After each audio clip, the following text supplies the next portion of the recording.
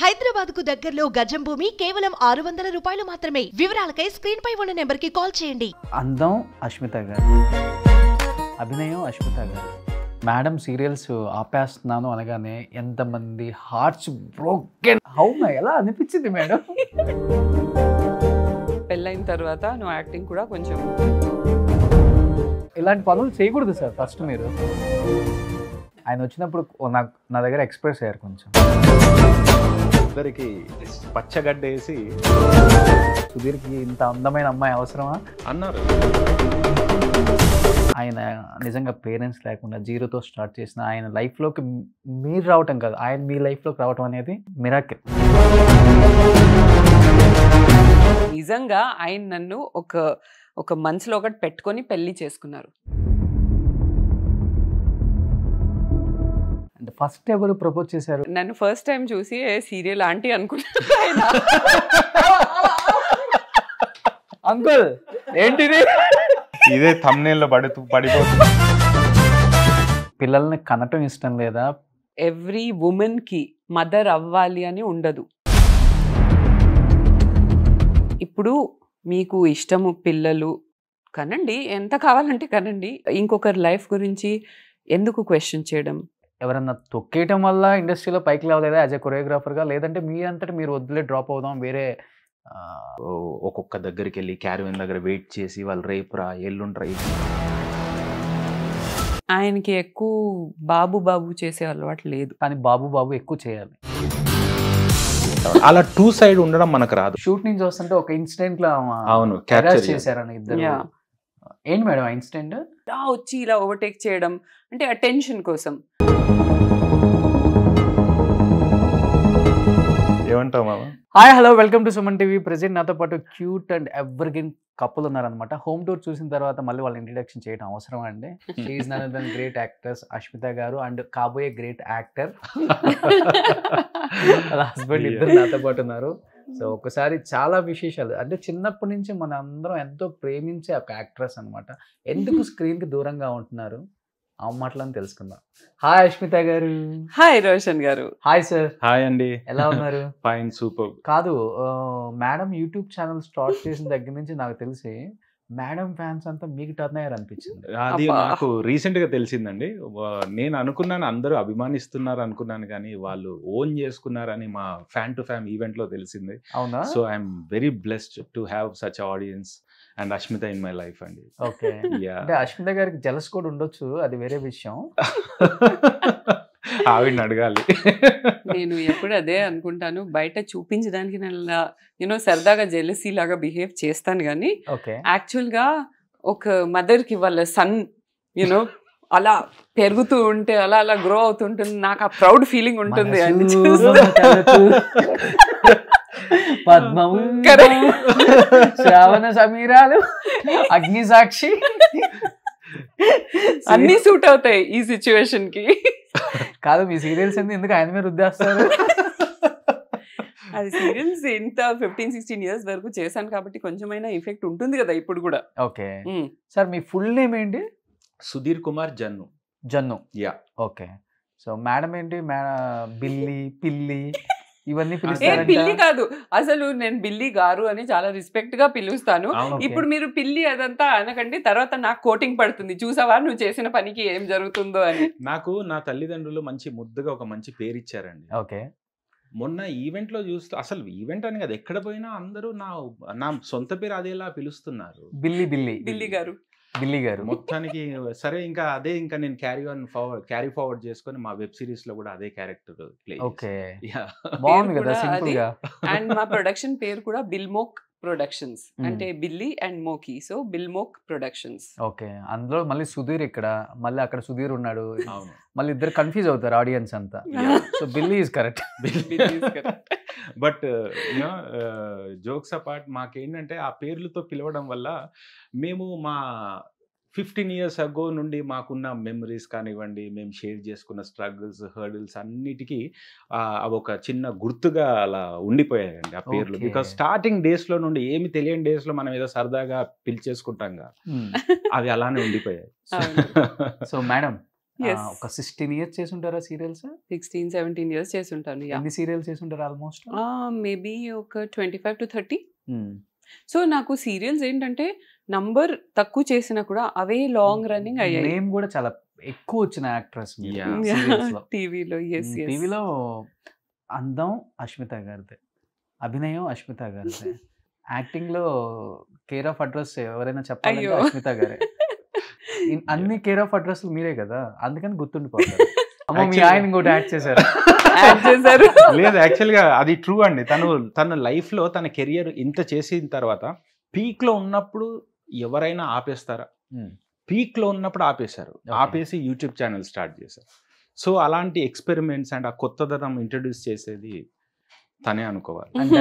First serial actress YouTube channel start చేసింది కూడా మీరే, నాకు తెలుసు. అవును, నేనే స్టార్ట్ చేశాను. మేడం ఆ థాట్ అప్పుడు వచ్చింది? నేను ఒక విషయం చెప్తాను, ఇదంతా ఆయన నాకు క్రెడిట్ ఇస్తున్నారు కానీ క్రెడిట్ అంతా ఆయనదే.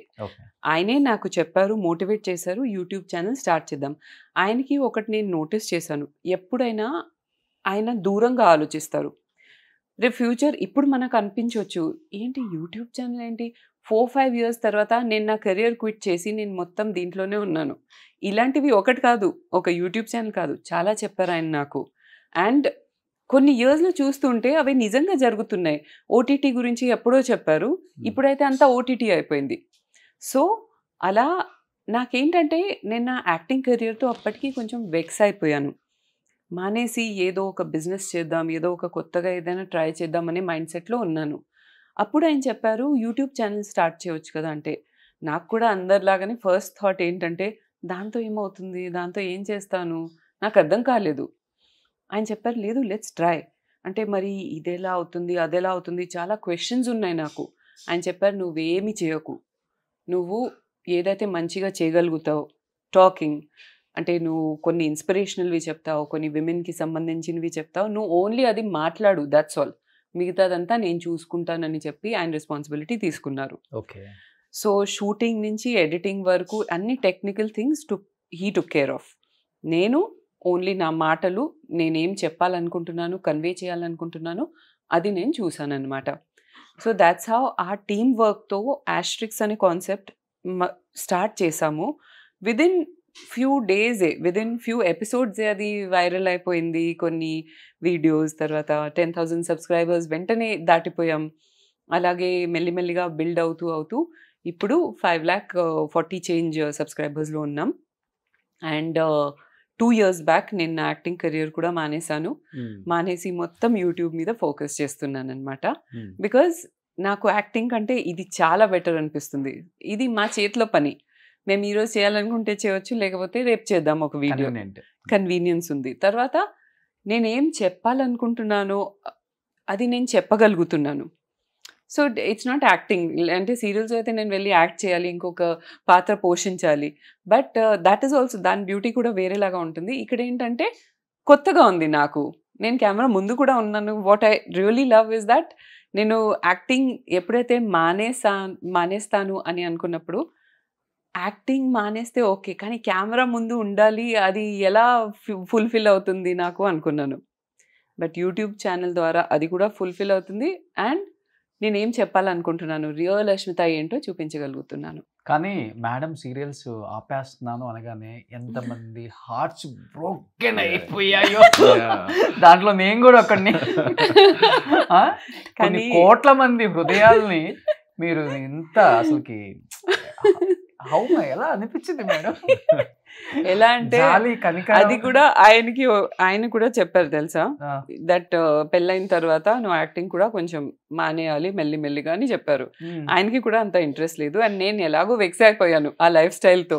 పొద్దున 7కి వెళ్ళి నైట్ ఎప్పుడో రావడం, ఒక లైఫ్ లేదు, ఒక పర్సనల్ లైఫ్ ఏమీ లేదు కదా, అదంతా వెక్స్ అయిపోయాను నేను. అండ్ ఆయనకైతే అస్సలు ఇష్టం లేదు నేను యాక్టింగ్ కంటిన్యూ చేయడం. అంటే ఏ యాక్ట్రెస్కి అయినా కానీ అంటే లైఫ్లో రాబోయే హస్బెండ్ నా వర్క్కి ఎటువంటి డిస్టర్బ్ చేయకూడదు, నా వర్క్ని కంటిన్యూ చేయాలి అని యాక్సెప్ట్ చేసే హస్బెండ్ రావాలనే కోరుకుంటారు, ఎస్పెషల్లీ ఈ ఫీల్డ్లో. అవును.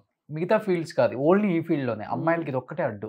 Yeah. మీరు రాగానే అలా రిస్ట్రిక్షన్ పెట్టి మమ్మల్ని దూరం చేసి అవని మాకు ఎలా లేదు, ఎందుకు ఇలా ఇలాంటి పనులు చేయకూడదు సార్. ఫస్ట్ మీరు ఇక్కడే ఒక డైలీ చివరికి మళ్ళీ మీరు యాక్టర్ అయ్యి నాకు మీలో ఒక మంచి డైలీ సీరియల్ ఆర్టిస్ట్ కనిపిస్తున్నారు. ఎందుకు అలాంటి కండిషన్ పెట్టారు మీరు? లేదు, ఇక్కడ ఒక రీజన్ ఉందండి, అంటే వ్యాలిడ్ రీజన్ ఉంది. మేము మా పేరెంట్స్ మా పెళ్ళికి ఒక 3 సంవత్సరాల క్రితమే మీరు ఇంకా స్టార్ట్ చేయండి, మీరు పెళ్లి చేసుకొని లైఫ్ స్టార్ట్ చేయండి అని మేము టైం తీసుకున్నాం. బికాస్ ఒక ప్రాపర్ స్టేజ్కి వెళ్ళాక లైక్ మళ్ళీ నేను నా లైఫ్లో చాలామంది ఫ్రెండ్స్ని చూశాను, మ్యారేజ్ చేసేసుకున్నారు, బట్ నెక్స్ట్ జనరేషన్ వాళ్ళ పిల్లలు వాళ్ళు స్ట్రగుల్ అవుతూ ఇంకా work stress, payments, bills, loans ఇవన్నీ చేస్తూ చూస్తున్నాం. సో నేనేమన్నానంటే సరే లేట్ అయినా కూడా మనం ఆ స్టేజ్కి వెళ్ళాక మనం డెఫినెట్గా మంచి లైఫ్ అనుభవించాలంటే ఈ టైం ఇన్వెస్ట్ చేద్దామని చెప్పి ప్లాన్ చేసుకున్నామండి. సో ఆ 3 yearsే కాకుండా పేరెంట్స్కి తెలియకుండా మేము ఇంకా మా జర్నీ ఇంకా 7-8 సంవత్సరాలు ఎక్కువ ఉంది. సో ఇన్ని సంవత్సరాలు మేము స్ట్రగుల్ చేసి వర్క్ చేసి ఎప్పుడైతే కలిసి ఉన్నామో ఈ పాయింట్లో మేము కలిసి టైం స్పెండ్ చేయకపోతే పాయింట్లెస్ అయిపోతుందండి. ఎంత వర్క్ చేసి ఏం చేసినా కూడా మేమిద్దరం కలిసిన దానికి మీనింగ్లెస్ అయిపోతుంది. సో అది ఒక రీజన్ అండి. అండ్ నెక్స్ట్ రీజన్ ఏంటంటే తను మీకు తెలిసిందే కదా మన ప్రొఫెషన్లో ఎలా అంటే మార్నింగ్ 6కి వెళ్తాం, తను 6 అంటే ప్రొడక్షన్ వ్యాన్ రాకముందు నుండే ఉంటుంది లొకేషన్. ఎస్పెషల్లీ సీరియల్స్ అంటే టైమింగ్ ఉంటుంది. తను చాలా పంక్చువల్ అండి, ఇర్రెస్పెక్టివ్ ఆఫ్ ఎవ్వరు ఏ కాస్ట్ ప్రొడక్షన్ ఏదైనా కూడా తన జాబ్ తను నిర్వహిస్తుంది పర్ఫెక్ట్ గా. పర్ఫెక్షన్ లేకపోతే ఇన్ని ఇయర్స్ ఏం బ్యాడ్ రిమార్క్ రాకుండా ఇండస్ట్రీలో అయితే సస్టైన్ అవ్వలేము. సో ఇంత చేస్తుంది కదా, మార్నింగ్ 6కి వెళ్ళి ఈవినింగ్ 7-8కి వచ్చేసి మా వర్కౌట్ అనేది మెయిన్ మా లైఫ్లో ఒక పార్ట్. అది వర్కౌట్ చేసి అప్పుడు మేము డే క్లోజ్ చేసిన తర్వాత మళ్ళీ నెక్స్ట్ మళ్ళీ అదే స్టోరీ. సో అలాంటి స్ట్రెస్ఫుల్ లైఫ్ ఎందుకు, మనం కొంచెం మరి ఏం చేయాలి, నేను మ్యారేజ్ తర్వాత ఏం చేయాలి? నేనైతే డెఫినెట్గా నా వైఫ్ ఇంట్లో కూర్చొని అలా ఉండడం నాకు ఇష్టం లేదు. తనకంటూ ఒక ప్యాషన్ ఉంటుంది, ఏం చేయగలుగుతుంటే తను ఫ్యాషన్ డిజైనర్, యాక్చువల్గా తను ఫ్యాషన్ డిజైన్ చేసింది. అందులో చేద్దాం అనుకుంటే చాలా లాంగ్ బ్యాక్ చేశాం కదా, ఇప్పుడు మళ్ళీ అప్డేట్ అయ్యి మళ్ళీ కొంచెం బ్రషప్ చేయాలంటే టైం పడుతుంది. ఇంకా ఏం చేయొచ్చు అంటే ఈ యూట్యూబ్ ఛానల్ అనే ఐడియా వచ్చింది, తనతో డిస్కస్ చేశాను, తను నన్ను నమ్మింది. See it's not like career quit చేసి రియల్ లైఫ్లోనే నమ్మారు మేడం, రియల్ లైఫ్లో నమ్మటం ఏముంది పాపం. కెరియర్ క్విట్ చేస్తుంది అక్కడ చేసి టెక్నికల్ అంతా నేను చూసుకుంటానంటే అది నమ్మడం అనేది తనకున్న ఒక క్వాలిటీ యాక్చువల్గా. అది బిలీవ్ చేయడం వల్ల నేను ముందుకెళ్ళామన్నమాట అలా. సో ఆ రీజన్ వల్లనే మేము ఆపాల్సి వచ్చింది. ఫస్ట్ టైం స్క్రీన్ మీద మా హస్బెండ్ కోసమే నేను యాక్టింగ్ ఆపేసానని చెప్పిన ఏకైక నటి. దాని వెనకాల బట్ అన్ని ఇయర్స్ ట్రావెల్ అయ్యి ఆపేయాలంటే కష్టం అనిపించింది కదా మేడం మీకు కూడా? కష్టం అనిపించలేదు యాక్చువల్లీ, బికాజ్ అప్పటికి నేను ఆల్రెడీ చెప్పాను కదా, నేను మైండ్ ఎప్పుడైతే ఫిక్స్ అయ్యే వరకే నాకు డౌట్స్, టెన్షన్స్ అన్నీ ఉంటాయి. ఒకసారి ఫిక్స్ అయ్యానంటే అది జస్ట్ నేను కంప్యూటర్లో డిలీట్ కొట్టినట్టు డిలీట్ చేసేస్తాను, కథం. ఆ తర్వాత దాని గురించి ఆలోచించడం అది ఇది ఏముండదు, ఒక మంచి మెమరీ లాగా ఉండిపోతుంది నాకు. నేను యాక్టింగ్ చేశాను, ఇన్ని ప్రాజెక్ట్స్ చేశాను, ఇన్ని హార్ట్స్ని విన్ చేశాను, అదొక మంచి మెమరీ లాగా. ద గుడ్ ఇన్సిడెంట్స్ అన్నీ నాకు గుర్తుంటాయి, బ్యాడ్ ఇన్సిడెంట్స్ అన్నీ డిలీట్ అయిపోతాయి అలా, అంతే. ఇప్పటికి బీసీ సెంటర్కి వెళ్ళిపోతే మిమ్మల్ని బాగా ఇప్పుడు ఎక్కువ ఏ నేమ్ పిలుస్తారు అంటే మీకు సీరియల్లో ఒక నేమ్ బాగా గౌరీ లేదంటే భైరవి. ఈ 2 సీరియల్స్ అసలు నాకు తెచ్చిపెట్టిన నేమ్స్ అంత ఇంత కాదు. గౌరీ వచ్చేసి పద్మ వ్యూహంలో, భైరవి వచ్చేసి లాస్ట్ అగ్ని సాక్షి. అండ్ అక్కడ total contrasting characters. Gauri I was the heroine, I was the protagonist, ఏడవడం అదంతా. అండ్ భైరవి టోటలీ ఫైర్ అన్నమాట, విలన్. సో నాకు అదొక్కటే కోరిక ఉండేది. మీరు ఏదైనా రిగ్రెట్ ఉందా అని మీరు అడిగారు కదా, ఒక్కటే కోరిక ఏంటంటే ఒక మంచి సూపర్ నెగటివ్ క్యారెక్టర్ చేయాలి అని. ఎప్పుడైతే అది నాకు నా లాస్ట్ సీరియల్ అగ్ని సాక్షిలో వచ్చిందో ఇంకా ప్రశాంతంగా వెళ్ళిపోవచ్చు అనుకుని హ్యాపీగా వచ్చేసాను అనమాట. ఇప్పుడు చేస్తుంది కూడా నెగటివ్ రోలే కదా, అంటే వైఫ్స్ అందరూ నెగటివ్ రోల్స్ అంటారా? ఆయన చూడండి, ఆయన జీవితాన్ని ఎలా తీర్చిదిద్దేశాను. అది ఇప్పుడు నేనే తీర్చిదిద్దానని చెప్తుంది. సో అంటే విలన్ రోల్ ఇంట్లో చూపిస్తున్నారు కదా అని చెప్పి జస్ట్ ఊరికే అన్నాను మేడం. ఆయన వచ్చినప్పుడు నా దగ్గర ఎక్స్ప్రెస్ అయ్యారు కొంచెం. లేదా ఆయన మన ఇద్దరికి టెస్ట్ పచ్చగడ్డ వేసి మేము నమ్మము. పచ్చగడ్డ వేసి. బట్ సీరియల్స్ లో ఏడ్చి నిజంగా గ్లిజరిన్ పని చేయట్లేదు లాస్ట్ కి నాకు. అవును, ఇంకా గ్లిజరిన్ రాతో పెట్టినా కూడా వాటర్ రాక లాస్ట్ లో వాటర్ స్ప్రే డైరెక్ట్ గా ఇలా కొట్టి ఆ వాటర్ అయినా ఇలా అంటే ఇలా బయటికి వస్తుందని సావిత్రి గారు మహానటిలో ఒక డ్రాప్ కార్చమ్మా అంటే అలాంటి పొజిషన్కి వెళ్ళిపోయాం అనమాట. అంతే. డైలీ సీరియల్స్ అంటేనే గ్లిజరిన్. ఓకే, అది కామనే మాకు. ఇంకా 3-4 డైలీ సీరియల్స్ ఒకప్పుడు చేసేటప్పుడు డైలీ గ్లిజరిన్ వేస్తూ ఇంకేమొస్తుంది, ఇంకిపోయాయి మొత్తం. అవును, బట్ మంచి ఆలోచన యూట్యూబ్ ఛానల్ అనేది. ఎందుకంటే డిజిటల్ని ముందే మీరు అవగాహన తెచ్చుకొని ఫ్యూచర్ అంతా ఇదే అని అనేది గ్రేట్. బట్ మీరు యాక్ట్ అవుతారని మేము ఎక్స్పెక్ట్ చేయలేదు. మీరు on screen రారనుకున్నాం, off screen hero అనుకున్నాం. ఒక్కసారిగా ఏంటి మీ రియల్ లైఫ్లో జరిగిందంతా రియల్ లైఫ్లో చూపించేస్తున్నారు. మీ యూట్యూబ్ ఛానల్లో రేపు రిలీజ్ అవబోతుంది అది. ఆలీ గారు దాంట్లో ఒక కీలక రోల్ పోషించారు. అది A1 ఫ్రమ్ డే 1 అండి, వెబ్ సిరీస్. సో యాక్చువల్గా నేను అందులో లేను. అష్మిత అండ్ వేరే యాక్టర్ ఉన్నారు, నేను అనుకున్న యాక్టర్. సో నెక్స్ట్ స్టోరీ అనుకున్నప్పుడు మేము ఎందుకు వేరే స్టోరీ చేయాలి, కొత్తగా ఏదో క్రియేట్ చేయడానికంటే ఫస్ట్ టైం కదా, ఎక్స్పెరిమెంట్ చేయకుండా మమ్మల్ని ఆడియన్స్ ఏమైతే చూసి ఇష్టపడ్డారో యూట్యూబ్ ఛానల్లో ఆ క్యారెక్టర్స్, ఆ పాత్రలు, ఆ పేర్లు తీసుకొని వాటిని సినిమాటిక్ వేలో ఇంకా యాడ్ ఆన్స్ చేసి ఒక పెళ్ళైన కపుల్ డిఫరెంట్ లైఫ్ స్టైల్స్ నుండి వస్తారు, వాళ్ళిద్దరు కలిసి ఒకవేళ లైఫ్ జీవించడం స్టార్ట్ చేసినప్పుడు ఎలా పాపప్ అవుతాయి డిఫరెంట్ ప్రాబ్లమ్స్. అది సీరియస్ కావచ్చు, ఫన్నీ వేలో అవ్వచ్చు. బట్ మా కేసులో చాలా కామికల్గా జరిగిందండి. ఒక ఎగ్జాంపుల్ చెప్తాను. ఒకరోజు మేము తన ఇంట్లో ఉంది, నేను వాకింగ్కి వెళ్ళి వచ్చాను నా పెట్ని తీసుకొని వెళ్ళి. వెంటనే వచ్చి చూసేసరికి తను వ్యాక్యూమ్ క్లీనర్ పట్టుకొని తిరుగుతుంది ఇంట్లో. ఏంటంటే ఒక ఇంట్లో లిజర్డ్ వచ్చింది, బల్లి. దాన్ని చూసి టెన్షన్ పడిపోయి తీసి దాన్ని పంపించే ప్రాసెస్లో వ్యాక్యూమ్ క్లీనర్ పట్టుకొని ఉంది. వ్యాక్యూమ్ క్లీనర్ దేనికి అంటే వాళ్ళ కజిన్ ఎవరో ఇలా వ్యాక్యూమ్ క్లీనర్తో దాన్ని లాగేశారంట. అది తిరిగి మొత్తం అలా పడిపోయింది, దాన్ని బయట పడేశారంట. అంతే. ఆ ఐడియా ఎలా వర్కౌట్ అవుతుందండి? బల్లి ఎక్కడైనా స్టాగ్నెంట్గా ఉంటుందా? సో ఇప్పుడు దాన్ని పంపించేది నాది బాధ్యత. సో అలా పెళ్ళయ్యాక ఇలాంటి ప్రాబ్లమ్స్ ఉంటాయని నేను ఎక్స్ప్లోర్ అయ్యాను. సో వై నాట్ ఇలాంటి ఫన్నీ థింగ్స్ చేసి మనం ఒక వెబ్ సిరీస్ క్రియేట్ చేస్తే బాగుంటుంది అన్నప్పుడు నేనే ఆ పాత్రలో ఉండాల్సి వచ్చిందండి. అండ్ మా ఇంట్లో షూట్ చేసాం. ఇంతకుముందు మేము ఒక వేరే హౌస్లో ఉండేవాళ్ళం. ఆ హౌస్ మేము షిఫ్ట్ చేయకముందు అందులోనే చేస్తే మాకు కంఫర్ట్ ఉంటుంది, మేము అక్కడే ఉంటాము, మేము డిస్కస్ చేస్తాము, కాస్ట్యూమ్స్ అరేంజ్ చేయడానికి ఈజీగా ఉంటుంది. సో నేను ప్రిపేర్ అయ్యి లేనండి చేయడానికి. యాక్చువల్గా నాకు shooting first day morning 7 o'clock వరకు కూడా ఇంకా ఒక పాయింట్లో డౌట్ వచ్చింది, నేను ఏం చేస్తున్నాను, అసలు నేను చేసేది కరెక్టా, నేను ఎందుకు చేస్తున్నాను అని. బట్ నా మైండ్ మేకప్ చేశాను, ఇప్పుడు ఆలోచించాల్సిన టైం కాదు, ఏం చేసినా మనం ముందుకు వెళ్ళాల్సిందే అని చెప్పి వెళ్ళామండి. అది అనుకున్నట్టే ఆలీ గారు అండ్ అష్మిత ఇద్దరు నన్ను ఎంత కంఫర్ట్గా ఫీల్ చేశారంటే న్యాచురల్గా మేము బిహేవ్ చేసేలా చేశారనమాట. ఎంత కంఫర్ట్ వచ్చేసిందంటే ఇంకా ప్రివ్యూ చూసిన వాళ్ళందరూ ఆయనే బాగా చేశారు నీకంటే అని అంటున్నారు. బాయస్ లేకుండా అందరూ మొహం మీద చెప్పేస్తున్నారు. బికాజ్ ఆ న్యాచురల్ యాజ్ అన్ యాక్టర్ మనకి ఒక బిహేవియర్ వచ్చేస్తుంది కదా, ఆయనలో అది లేదు. బికాజ్ మొత్తం రాగా ఉన్నారు కాబట్టి. అండ్ ఫిల్మ్ ఈ పాయింట్లో ఆయన గురించి నేను ఒక విషయం చెప్తాను. సో ఆయనకి చిన్నప్పటి నుంచి పేరెంట్స్ లేరండి. So they passed away. ఆయన మోర్ ఆర్ లెస్ ఓన్గానే పెరిగారు. అండ్ ఆయన్ని నేను కలిసినప్పుడు జస్ట్ 10th పాస్ చేసేసి డాన్సర్గా, బ్యాక్గ్రౌండ్ డాన్సర్గా మూవీస్లో చేస్తున్నారు. Very very like top dancer అనమాట.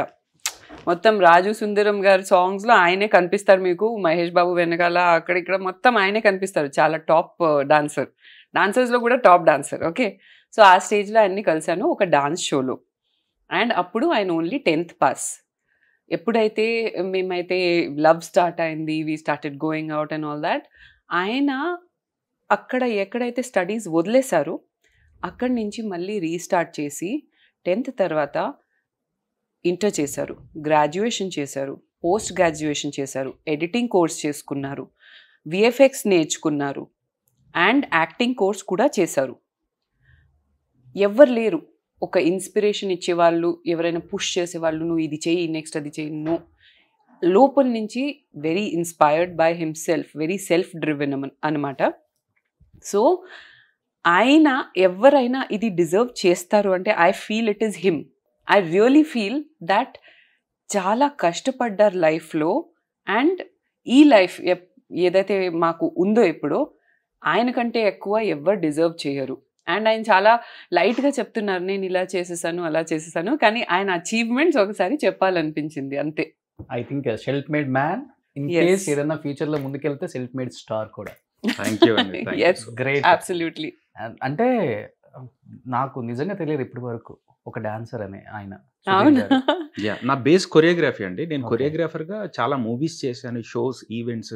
15 years నుండి మనకు డాన్స్ స్టూడియో ఉంది, నాకు టీం ఉన్నారు. సో నేను కొరియోగ్రాఫర్ గా తనకు పరిచయం అయిన ఒక డాన్స్ షోలో.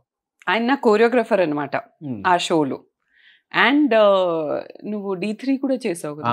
D3లో he was the final, one of the finalist. Okay, yeah. Johnny master, Raghu master వీళ్ళందరూ నా కొలీగ్స్. యాక్చువల్గా జానీ నా జూనియర్, రఘు నా ఫ్రెండ్, సత్య మాస్టర్, శేఖర్ మాస్టర్ వీళ్ళందరూ మా కొలీగ్స్ అనమాట. మేము ఆ డీ చేసేవాళ్ళము. So we are you know the top 10 dancers ఆ డేస్లో.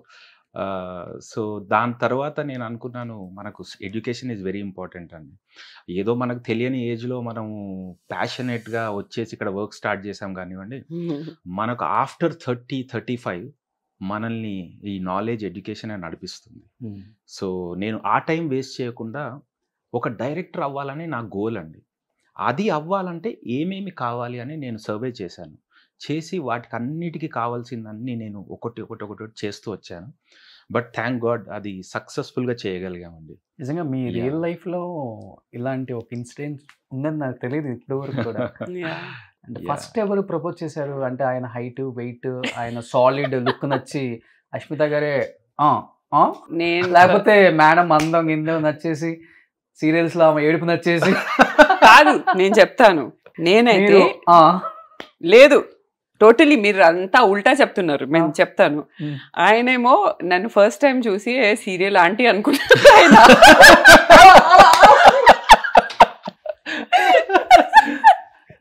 అంకుల్ ఏంటిది? నువ్వు ఇదే థంబ్నెయిల్ లో పడిపోతుంది. సీరియల్ ఆంటీ చాలా ఇంట్రెస్టింగ్ ఉంది అబ్బాయి. అంటే సీరియల్స్ లో ఒక లుక్ లో ఉంటాం కదా ఎప్పుడు. సో అలా చూసుకుని అనుకున్నాను, నాకు ఎవరు ఇచ్చారు, ఒక సీరియల్ ఆంటీని ఇచ్చారు. అంటే కోరియోగ్రాఫర్ అయినా నేను ఆర్టిస్ట్ కాబట్టి. ఎప్పుడైతే నేను రిహర్సల్లో వచ్చాను నా నార్మల్ ఫామ్ లో, అప్పుడు ఆయన ఆంటీ కదా అమ్మాయి అని తెలుసుకున్నారు. అండ్ ఆయన అయితే నేను ఆయన్ని ఫస్ట్ టైం చూసి నేనేమనుకోలేదు, కానీ ఎప్పుడైతే డాన్స్ చేయడం స్టార్ట్ చేశారో I was like, oh my God, flat. Dance తోనే నేను ఫ్లాట్ అయిపోయాను నిజంగా. ఓకే, అసలు నాకు అప్పుడు తెలిసింది డాన్స్ వల్ల ఇంకా ఇన్ని బెనిఫిట్స్ ఉన్నాయని. మనం ఫ్లాట్ అవ్వచ్చా? ఆయనకి బాగా తెలుసు ఆల్రెడీ. ఎక్కడ వెళ్ళి నువ్వు డాన్స్ చేస్తే అందరూ అమ్మాయిలు ఫ్లాట్ అవుతూ ఉంటారు, నాకు తెలుసు అది. అయితే డాన్స్ మీకన్నా ముందు ఎంతమంది ఫ్లాట్ చేశారు అది కనుక్కున్నారు? అది ఏం చెప్పరు, ఇవన్నీ సీక్రెట్స్ అనమాట. ఇంతవరకు ఇప్పుడైనా చెప్పవచ్చు కదా అంటే చెప్పరు. యాక్చువల్ గా ఈ ఫ్లాట్ కొనడానికి అలా అప్పుడు ఆ రోజుల్లో ఏం ఫ్లాట్ చేయలేదండి. ఓకే, అంటే జోక్ బాగాలేదు కానీ మీరు నవ్వాలి తప్పదు.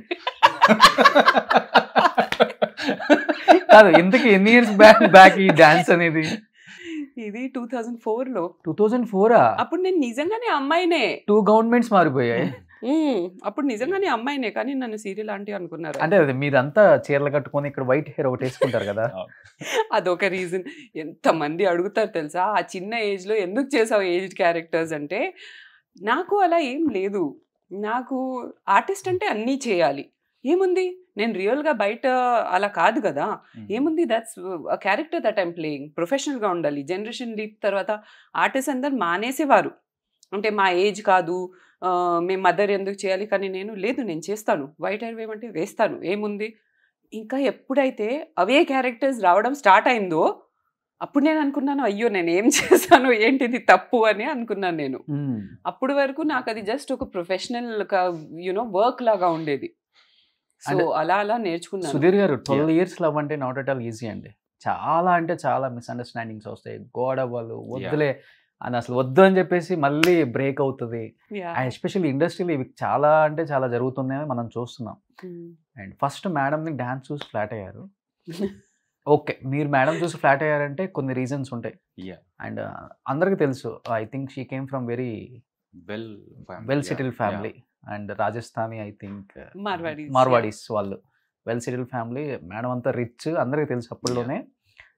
మీరు ఓకే ఖర్చిపేశారంటే ఓకే, మీరు ఆయన్ని ఇష్టపడటానికి మెయిన్ రీజన్ ఏంటి? నాకు ఆయనలో స్టార్టింగ్ నుంచి నచ్చింది ఆనెస్టీ అండి. అండ్ నేను ఆ ఏజ్లో ఉన్నప్పుడు కూడా I was a little matured for my age, I can say. So నాకు తెలిసిపోయేది ఎవరు ఫేక్ చేస్తున్నారు, ఎవరు జెన్యున్గా ఇష్టపడుతున్నారు, ఎవరు ఏదైనా ఎక్స్పెక్ట్ చేసి ఏదైనా గోల్స్ పెట్టి లైన్ వేస్తున్నారా తెలిసిపోయేది. సో నాకు ఆ లెవెల్ హెడెడ్నెస్ నాకు చిన్నప్పటి నుంచి మా డాడీ వాళ్ళు నేర్పించారు. దట్ ఎవరైనా ఏదైనా 4 మంచి మాటలు చెప్తే అలా పడకూడదు, అట్ ద సేమ్ టైం వాళ్ళని నమ్మకుండా ఉండకూడదు. It should always be a middle path. So నాకు అది తెలిసిపోయేది. అండ్ ఆయనలో నాకు అదే నచ్చిందండి, ఆనెస్టీ. ఆయన ఎప్పుడు నా దగ్గర ఏం ఎక్స్పెక్ట్ చేయలేదు. Though he was on ground zero, ఆయన ఏం నా దగ్గర ఫైనాన్షియల్ కానీ there was no expectation as such. So ఆ ఆనెస్టీ నేను ఒక పర్సన్లో చాలా అప్రిషియేట్ చేస్తానండి, చాలా అంటే చాలా. బికాజ్ అది లైఫ్ లాంగ్కి నడిపిస్తుంది. లుక్స్, డబ్బు, టెంపరీ థింగ్స్ అవన్నీ life లాంగ్కి నడిపించదు. Honesty has to be the foundation. So అది ఆయనలో ఉంది కాబట్టి నాకు అది చూసి నేను ఫ్లాట్ అయ్యాను. సుధీర్ గారు, మీకు అష్మిత గారిలో ఎస్పెషల్గా నచ్చిన పాయింట్ ఏంటి? డే 1 ప్రపోజ్ చేద్దాం, ఈ అమ్మాయి మన లైఫ్లోకి రావాలి, నా వైఫ్గా కావాలి, లైఫ్ లాంగ్ ఉండాలి, ఇవన్నీ అనుకొని ఉంటారు కదా, ఒక్కసారిగా డ్రర్ అని తిరిగి ఉంటుంది అంతా. అది యాక్చువల్గా అండి మీరు చెప్పినట్టు 12 years అంటే అది చాలా కష్టం. మేము కూడా ఇప్పుడు చాలా సింపుల్ గా చెప్పేసి ఉండొచ్చు, ఏదో ఒక అడ్వాంటేజ్ తీసుకోవచ్చు మీరు ఆ 12 years లో దగ్గర, ఫైనాన్షియల్ గా కావచ్చు ఏదైనా, ఎందుకంటే మీరు 0 నుంచి స్టార్ట్ చేశారు కాబట్టి లైఫ్. సో ఆ డేస్ లో అండి నాకు మేము చేసిన రోజుల్లో అండి, మేము వర్క్ చేసిన రోజుల్లో అప్పుడు మీకు తెలిసిందే ఇంత మీడియా ఇదంతా లేదు. అంటే మనకు ఎక్కువ సోషలైజింగ్ లేదు. మేము వెళ్ళే వాళ్ళం, మార్నింగ్ నైట్ వచ్చేవాళ్ళం షూట్స్కి. అలా 30 రోజులు ఉంటే 30 రోజులకి 30 కాల్ షీట్లు మేము వర్క్ చేస్తూనే ఉండేవాళ్ళం యాజ్ అ బిజీ డాన్సర్స్గా. సో మాకేంటంటే ఎక్కువ సోషల్ లైఫ్ లేదు. ఎప్పుడు సోషల్ లైఫ్ స్టార్ట్ అయింది మాకు అంటే, ఎప్పుడు మేము ఎక్స్ప్లోర్ చేయడం స్టార్ట్ చేసాం different things like game shows, TV shows, dance shows. అప్పుడు యాక్టర్స్ని, ఫ్రెండ్స్ని కలవడం స్టార్ట్ అయ్యాం. ఇంతకుముందు ఈవిడకి బిఫోర్ నేను చాలా మందితో వర్క్ చేశాను. బట్ ఏంటంటే తను ఒక డిఫరెన్స్ చూపించదండి. కొరియోగ్రాఫరు, అమ్మాయి, అబ్బాయి, తర్వాత ఉన్నవారు, లేనివారు అలా ఏమి ఉండదు. అందరితో ఒకేలా ఉంటుంది. అండ్ ఇంకొకటి నేను దగ్గరగా కనెక్ట్ అయిన విషయం ఏంటంటే, ఒక కొరియోగ్రాఫర్కి ఒక ఆర్టిస్ట్ ఎలా ఉంటారు, వస్తారు, పని చేస్తారు, వెళ్ళిపోతారు. కొన్నిసార్లు రారు. అక్కడికి రండి, అక్కడ ప్రాక్టీస్ చేద్దాం, నేను ఇప్పుడు రాను, నేను 2 గంటలే ఇస్తాను, నాకు ఫీవర్ వచ్చింది, సడన్గా నేను రాను, నేను ఇది వేసుకోను అంటారు. తను అలా కాకుండా నేను ఏదైతే నా కెరీర్, నా గోల్ తనకు చెప్పేవాడిని. నేను ఫస్ట్ కొరియోగ్రాఫర్గా నేను బ్రేక్ చేయాలి, తర్వాత నా గోల్ ఇది అని తనతో డిస్కస్ చేసేవాడు. తను చాలా సీరియస్గా తీసుకుంది. తనకు కూడా పే వస్తుంది, అంటే తనకు పేమెంట్ ఇస్తారు, వచ్చి షో చేసి వెళ్ళిపోవచ్చు. తను ఎక్స్ట్రా టైం ఉండి, ఎక్స్ట్రా ప్రాక్టీస్ చేసి, నాకు సాటిస్ఫాక్షన్ వచ్చే వరకు తను పర్ఫెక్ట్ అయ్యి, తర్వాత కాస్ట్యూమ్స్లో ఇన్వాల్వ్ అయ్యి, సెట్స్లో ఇన్వాల్వ్ అయ్యి, కలర్ కాంబినేషన్స్ అవి, అంటే తను నా గోల్ని చాలా సీరియస్గా తీసుకొని నన్ను సపోర్ట్ చేయడం స్టార్ట్ చేసింది. అంటే నువ్వు గెలవాలి, నాకంటే ముఖ్యంగా నువ్వు గెలవాలి అని. సో నాకు నేను చూసిన దాంట్లో నాకు కొత్తగా అనిపించింది. అది నేను చాలా అంటే మెస్మరైజ్ అయిపోయాను అలాంటి పర్సన్తో. అండ్ ఆబ్వియస్లీ తను ఎలాంటి డిఫరెన్స్ చూపించదు. అలా సంహౌ మేము దగ్గర అయిపోయామండి. దగ్గర అయిపోయాక గేమ్ షో అయిపోయిన తర్వాత అప్పుడు మాలో ఉన్న దూరం మేము నోటీస్ చేయగలిగాం. అప్పటి నుండి ఆవిడని ఇష్టపడడం జరిగిందండి. తన humble nature and she is very mature. And తన స్టార్డమ్ని తన్ని ఎలా హ్యాండిల్ చేయాలో తెలుసు.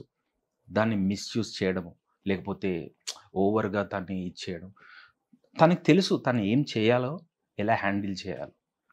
ఫస్ట్ So, మీరే ప్రపోజ్ చేశారా? మేము ఎవరం ప్రపోజ్ చేసుకోలేదండి యాక్చువల్గా. వేరే వాళ్ళు వెళ్ళి ప్రపోజ్ లేదు. చేశారా? అది ఆటోమేటిక్ గా అది అర్థమైపోయింది ఓ, మన ఇద్దరికి లోపల ఉంది అర్థమైపోయింది. ప్రేమ. అవును, అది అర్థమైపోయింది. ఫార్మల్ గా స్నేహం అన్నది ప్రేమ కోసమే, ప్రేమ ఉన్నది పెళ్లి కోసమే, పెళ్ళంటే అని ఒక సాంగ్ వేసుకున్నారు లోపల. అంతే, అది తెలిసిపోయింది మాకు. ఒక లైన్ లేదు దట్ యునో ఓకే ఈ రోజు నుంచి మేము ఫ్రెండ్స్ కాదు, ఇప్పుడు నుంచి నువ్వు నాకు ప్రపోజ్ చేసావు, నేను యాక్సెప్ట్ చేశాను, from now we boy friend girl friend. అలా లైన్ ఎప్పుడు రాలేదు, అలా బ్లెండ్ అయిపోయింది అలా లైఫ్ లో. ఆ ట్రాన్సిషన్ ఎప్పుడు జరిగిందో కూడా మేము చెప్పలేము. అదే ఎంతమంది అడుగుతారు హూ ప్రపోజ్డ్ ఫస్ట్, ఏదంటే గుర్తే లేదు, బికాస్ ఇట్ నెవర్ హ్యాపెండ్. అది జస్ట్ అలా అండర్స్టూడ్ అయిపోయింది, ఇద్దరు అర్థం చేసుకున్నారు ఓకే ఇది లవ్వే అని, అంతే. బట్ ఇంత అందమైన అమ్మాయిని ఈ అబ్బాయి నొక్కేస్తున్నాడు, కొట్టేస్తున్నాడు అంటే మిడిల్ లో చాలా మంది మనకి ఇవి కూడా ఉంటాయి కదా ఇండస్ట్రీలో. డెఫినెట్లీ. అష్మితకి ఇంత మంచి అబ్బాయి అవసరమా, లేకపోతే సుధీర్కి ఇంత అందమైన అమ్మాయి అవసరమా, అన్నారు కట్ చేద్దాం కదా అనేవాళ్ళు ఇండస్ట్రీలో ఉంటారు కదా. అలా కట్ చేసిన వాళ్ళు లేరా? చాలా మంది ఉన్నారు. ఎస్పెషలీ ఆయన ఏదైతే నా గురించి చెప్పారు దట్ నేను ఆ డిఫరెన్స్ చూపించను, దట్ యునో ఓకే ఆయన డాన్సర్, హీఈస్ జస్ట్ అ కోరియోగ్రఫర్, ఆయన నా అసిస్టెంట్, అలా నేను చూపించను. నేను మంచిని మంచిలాగా చూడడం నాకు అలవాటు. సో ఆ పాయింట్ మీదనే కొంచెం బాగా చాలా మంది చెప్పడం జరిగింది దట్ నువ్వు ఆలోచించు, నువ్వు ఎలా ఉండగలుగుతావు అలా, ఇప్పుడు చూడు హీఈస్ ఆన్ గ్రౌండ్ జీరో, నువ్వు ఏంటి, నువ్వు successful artist, TV artist, like one of the top once, నువ్వు ఏంటి ఆయనతో ఉండడం ఏంటి, లైక్ ఇట్ ఇస్ మ్యాచ్ లేదు, అది ఇది చెప్పేవాళ్ళు చాలా మంది ఉంటారు. ఒకసారి తనతో పాటు కొన్ని సంవత్సరాల పాటు చిన్ననాటి స్నేహితురాలని నేను కలిసినప్పుడు పాపం ఆవిడ తప్పు కాదు, బికాస్ తన క్లోజ్ ఫ్రెండ్, బికాస్ తన ఫ్రెండ్ ఎలా ఉండబోతుందో లైఫ్లో తనకి టెన్షన్ ఉంటుంది. తను నన్ను అడిగిన క్వశ్చన్స్ ఏంటంటే లిటరల్గా ఇంటర్వ్యూ తీసుకుంటున్నట్టు, plus at the same time నీ శాలరీ ఎంత, నువ్వు ఎంత మంత్లీ ఎన్నిసార్లు బిజీగా ఉంటావు, ఎంత సంపాదిస్తావు, నీ సేవింగ్స్ ఏంటి, నువ్వు ఎక్కడ ఉంటున్నావు, ఇల్లు కొన్నావా, ఇలా టకా టకా టకా టకా అడిగేస్తుంది. నేనేంటంటే ఆవిడని వేరే విషయంలో కలవడానికి వెళ్ళాను, బట్ ఆవిడది తప్పు కాదు. నాకేంటంటే ఆ రోజుల్లో కూడా నాకు విజన్ ఉండింది, నాకేంటంటే నేను ఏం అవ్వాలనుకుంటున్నానో నాకు క్లారిటీ ఉంది, కాబట్టి ఆవిడ చెప్పిన దానికి నేను డిసప్పాయింట్ అవ్వలేదు. నేను ఫ్యూచర్లో ఏం చేయబోతాను అని వాటి గురించి చెప్పాను, ఆవిడకి ఏం అర్థం కాలేదు. తర్వాత వీళ్ళు దూరం అయిపోయారు, ఇప్పుడు మళ్ళీ టచ్లో ఉన్నారు. ఆవిడ ఇప్పుడు చెప్తుంది అష్మితకి that I'm very happy for you, you know like నేను చాలా తప్పుగా ఆలోచించాను ఆ రోజు. సో ఆ ఫ్యూచరిస్టిక్ విజన్ ఉంది నాలో, ఆయనలో కూడా. అందుకే మేము ప్రెజెంట్ మీద అప్పుడు కాన్సన్ట్రేట్ చేయలేదు, వీ జస్ట్ కాన్సన్ట్రేటెడ్ ఆన్ ఆ ఫ్యూచర్. 10 years తర్వాత మేము ఏం అవ్వాలనుకుంటున్నాము, మా లైఫ్ ఎలా ఉండబోతుంది, దాని మీద ఫోకస్ చేసి వీ జస్ట్ మూవ్ ఫార్వర్డ్. ఆనెస్ట్గా గాడ్ని మనము ప్రే చేసుకుంటూ, ఏ తప్పు ఎవరిని హర్ట్ చేయకుండా మన పని చేసుకుంటూ పోతే వరల్డ్ లో ఏ ఫోర్స్ మనల్ని ఆపలేరండి. అండ్ సింపుల్ గా అండి, ఇప్పుడు మనం ఈ రోజు ఏదైతే ఉన్నామో మనం పాస్ట్ లో తీసుకున్న డిసిషన్స్ వల్లనే ఈ రోజు ఇలాంటి స్థితిలో ఉన్నాం, అది గుడ్ ఆర్ బ్యాడ్. ఇప్పుడు ఇలా ఉన్నామంటే పాస్ట్ లో మనం తీసుకున్న డెసిషన్స్ కరెక్ట్ ఉండాలి. అంత ఫోకస్డ్ గా థింక్ చేసి 10 years మనం ఎలా ఉంటాం కూడా అనేది చాలా కష్టం. అసలుకి రేపేంటో అని ఆలోచించే వాళ్ళు ఎక్కువ మంది ఉంటారు. బట్ నిజంగా గ్రేట్ అండ్ క్యూట్ కపుల్ అంటారు. బట్ నాన్న అమ్మ ఎప్పుడు అబ్జెక్షన్ చెప్పలేదా, ఎందుకు జీరోతో స్టార్ట్ చేసి అబ్బాయిని చేసుకొని ప్రాబ్లం ఎందుకు ఫేస్ చేస్తావు లైఫ్ లో? అంటే డెఫినెట్లీ అండి, యాజ్ పేరెంట్స్ వాళ్ళకి డౌట్స్ ఉంటాయి దట్ యునో ఏంటిది వీళ్ళు, అంటే ఆయనకి పేరెంట్స్ లేరు, ఎక్కడి నుంచి వచ్చారో తెలియదు, సెటిల్డ్ లేరు, ఫ్యూచర్ గురించి ఆలోచించు అని చెప్పేవారు. అండ్ నేను అదే చెప్పేదాన్ని, ఫ్యూచర్ గురించి ఆలోచిస్తాను నేను. అండ్ ఇప్పుడు ఈరోజు వాళ్ళు ఎంత హ్యాపీగా ఉన్నారంటే వాళ్ళకి వచ్చిన అల్లుడితో అంత హ్యాపీగా ఉన్నారు. టోటలీ. అండ్ బెస్ట్ పార్ట్ ఏంటంటే ఆయన కూడా అది క్యారీ చేయరు దట్ ఆ టైంలో నా గురించి అలా అనుకున్నారు. సీ ఇట్ ఈస్ కామన్, అంటే as parents, as well wishers వాళ్ళు కూడా అనుకుంటారు కదా, రేపు ఏంటి నీ ఫ్యూచర్ ఏంటి, నీ లైఫ్ ఎలా ఉంటుంది అని. కానీ బికాజ్ వాళ్ళకి ఆయన ఏంటో తెలియదు, నాకు తెలుసు. నేను ఆయనలో వేరే థింగ్స్ చూస్తున్నాను. మేబీ సెటిల్మెంట్ అప్పుడు చూడలేదు, వేరే థింగ్స్ చూస్తున్నాను. ద ఆనెస్టీ, ద ఫెయిత్ఫుల్నెస్, నేను దాని మీద ఎక్కువ ఫోకస్ చేస్తున్నాను. నాకు ఫ్యామిలీ బ్యాక్గ్రౌండ్ ఇవన్నీ ఇట్ డజంట్ మ్యాటర్. కానీ నేను ఒకటే నమ్ముతానండి, అందరికీ విజన్ ఉంటుంది. ఇప్పుడు మేము ఒక్కరేం కాదు, చాలా మందికి విజన్ ఉంటుంది. చాలా మంది టాలెంటెడ్ పీపుల్ మాకంటే ఎక్కువ ఉండొచ్చు, అండ్ ఛానల్స్ చాలా ఉండొచ్చు, వాళ్ళకి పేరెంట్స్ ఇంకా మంచి వాళ్ళు ఉండొచ్చు. కానీ మా విషయంలో ఏం జరిగిందంటే, నేనేం నోటీస్ చేశానంటే, మా పైన దేవుడి అండ ఉంది. సూపర్. అందుకే మేము అన్ని కరెక్ట్గా కుదిరాయి. ఫస్ట్ టైం నిజంగా చెప్తున్నాను, చాలా మందికి ఇన్స్పిరేషన్ మీ స్టోరీ కూడా. థ్యాంక్స్ అండి. ఎందుకంటే ఇవాళ 1 yearలో బ్రేక్ అయ్యే స్టోరీస్ ఎన్నో ఉన్నాయి, లవ్ స్టోరీస్. పెళ్ళైన 1 yearకి డైవర్స్ అయ్యే కేసెస్ ఎన్నో ఉన్నాయి, ఎంతో ఇష్టపడిన వాళ్ళు. అలాంటిది నిజంగా గ్రేట్. థ్యాంక్స్.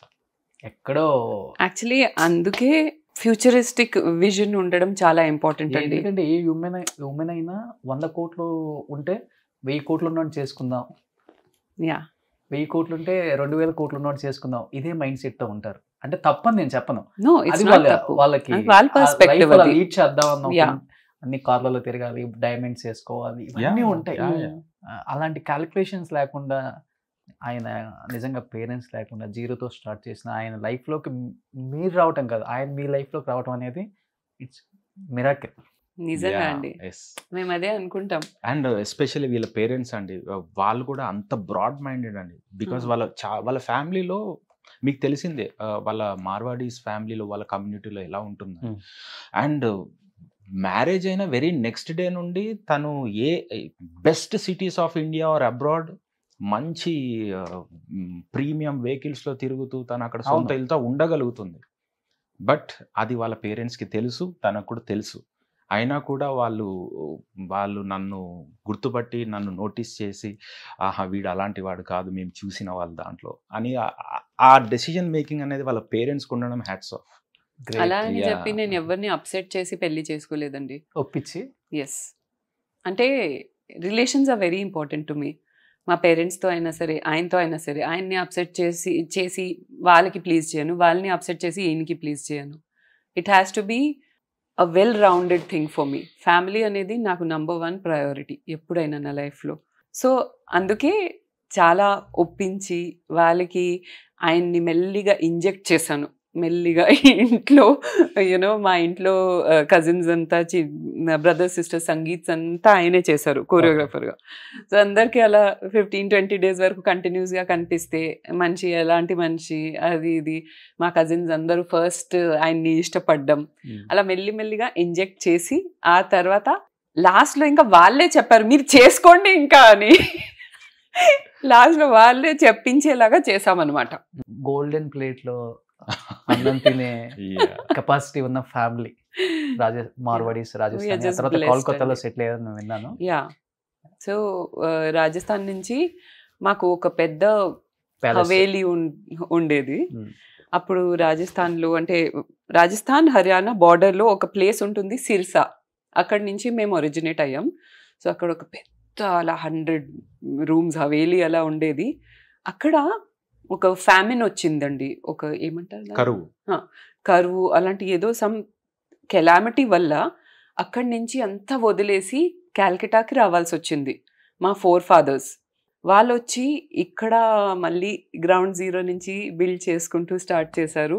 మార్వాడీస్కి న్యాచురల్గా బిజినెస్లో ఇన్స్టింక్ట్ బాగా ఉంటుంది కాబట్టి ఇంకా నెక్స్ట్ జనరేషన్, మా గ్రాండ్ ఫాదర్ జనరేషన్ నుంచి again we were extremely well settled. క్యాల్కటాలో prime ఏరియాస్లో ప్రాపర్టీస్ ఉన్నాయి. ఇక్కడ all over the Pune, Hyderabad, Calcutta, Australia ఇలాంటి ప్లేసెస్లో మాకు ఫ్యాక్టరీస్ ఉన్నాయి. మేము ఫార్మస్యూటికల్స్కి రా మెటీరియల్స్ మ్యానుఫ్యాక్చర్ చేసి అంతా ఎక్స్పోర్ట్ చేస్తామన్నమాట. So that is the main business. తర్వాత రియల్ ఎస్టేట్ అది ఇది ఇంకా చాలా ఉన్నాయి. ఇలాంటివి మాకు కూడా అంత ఐడియా లేదు. సౌత్ ఇండియాలో ఉన్న యాక్ట్రెస్ లో one of the richest actress Ashmita గారు. No doubt. Yeah, exactly. That I know. Yeah. And వాళ్ళు చాలా సేమ్ బ్లెస్డ్ అండి. రిచ్ అంటే ఐఎమ్ జస్ట్ బ్లెస్డ్ అని అంటాను అంతే. సో అలా అక్కడి నుంచి వాళ్ళు స్టార్ట్ చేశారు. వాళ్ళు కూడా అలా బిల్డ్ చేసుకుంటూ వచ్చారు. సో అలాంటి వాళ్ళకి ఆబ్వియస్లీ వాళ్ళకి డెఫినెట్గా ఉంటుంది కదా, కూతుర్ని ఎక్కడ ఇస్తున్నామని వాళ్ళకి అది డౌట్ ఉండడం సహజమే.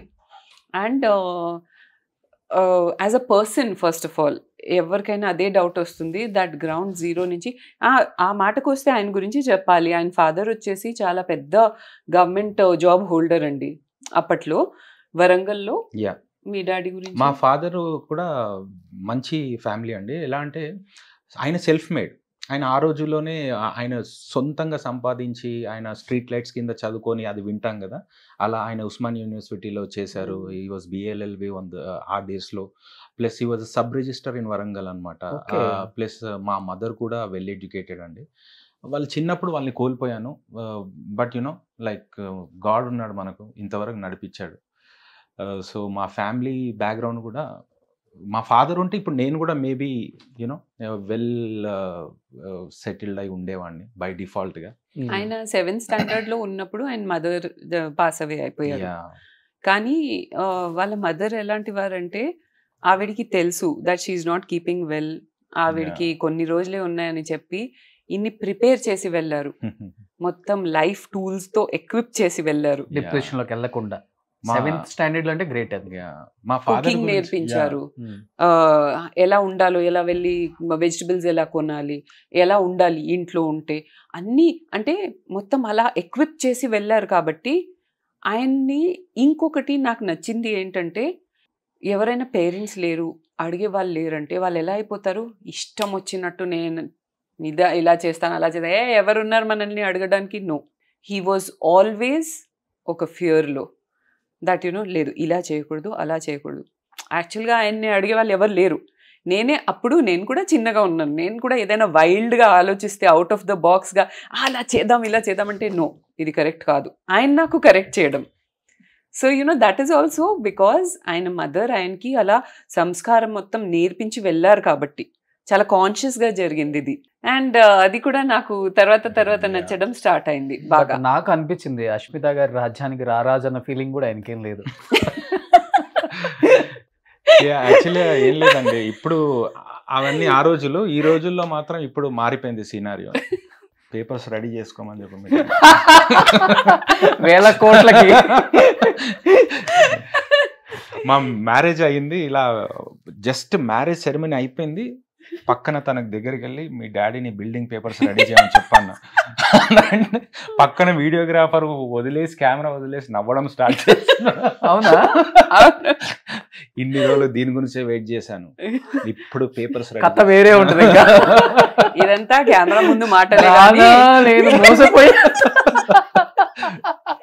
కానీ ఒక విషయం చెప్పాలా, ఇవన్నీ కెమెరా ముందు చెప్పే మాటలు కానీ నిజంగా ఆయన నన్ను ఒక మనసులో ఒకటి పెట్టుకొని పెళ్లి చేసుకున్నారు. అదేంటో తెలుసా? ఏంటో చెప్పండి మీరు. రివీల్ చేస్తాను ఇవాళ.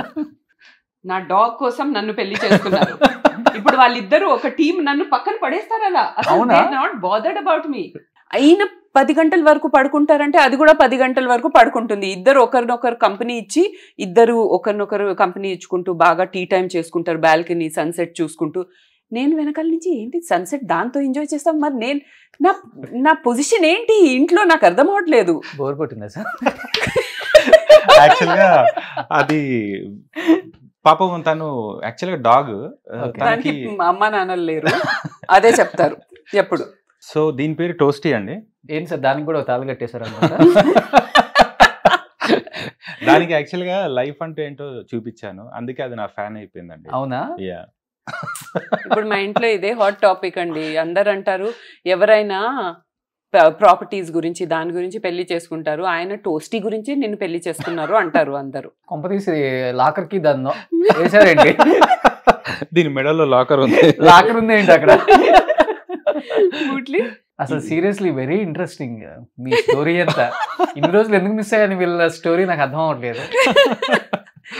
ఇది యాక్చువల్గా నేనే పెంచాను మొత్తం చిన్నప్పటి నుంచి 12 years. ఇప్పుడు దీనికి ఓకే చూడ్డానికి పప్పీలాగా ఉంటుంది, కానీ నేను 10 years వరకు దీనికి చేసిన సేవలన్నీ మర్చిపోయి ఇప్పుడు మొత్తం ఆయన దగ్గరే ఉంటుంది.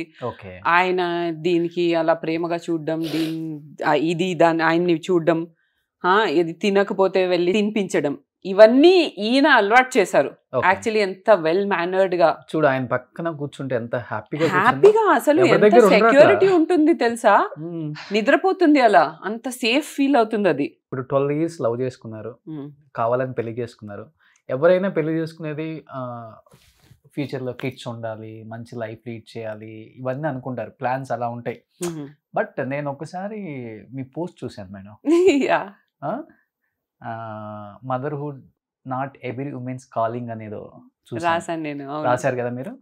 అంటే ఏంటి, పిల్లల్ని కనటం ఇష్టం లేదా, పిల్లలు అంటే ఏంటి నాకు అర్థం అవ్వలేదు అసలు. అంటే మీకు పిల్లలు అది ఏంటి అర్థం అవ్వలేదు. అయితే ఇప్పటి వరకు మా స్టోరీ విన్న తర్వాత మీకు అర్థమైపోయి ఉంటుంది, ఏది చేసినా దాని వెనకాల ఒక రీజన్ ఉంటుంది అండ్ డిఫరెంట్ గా చేస్తాము.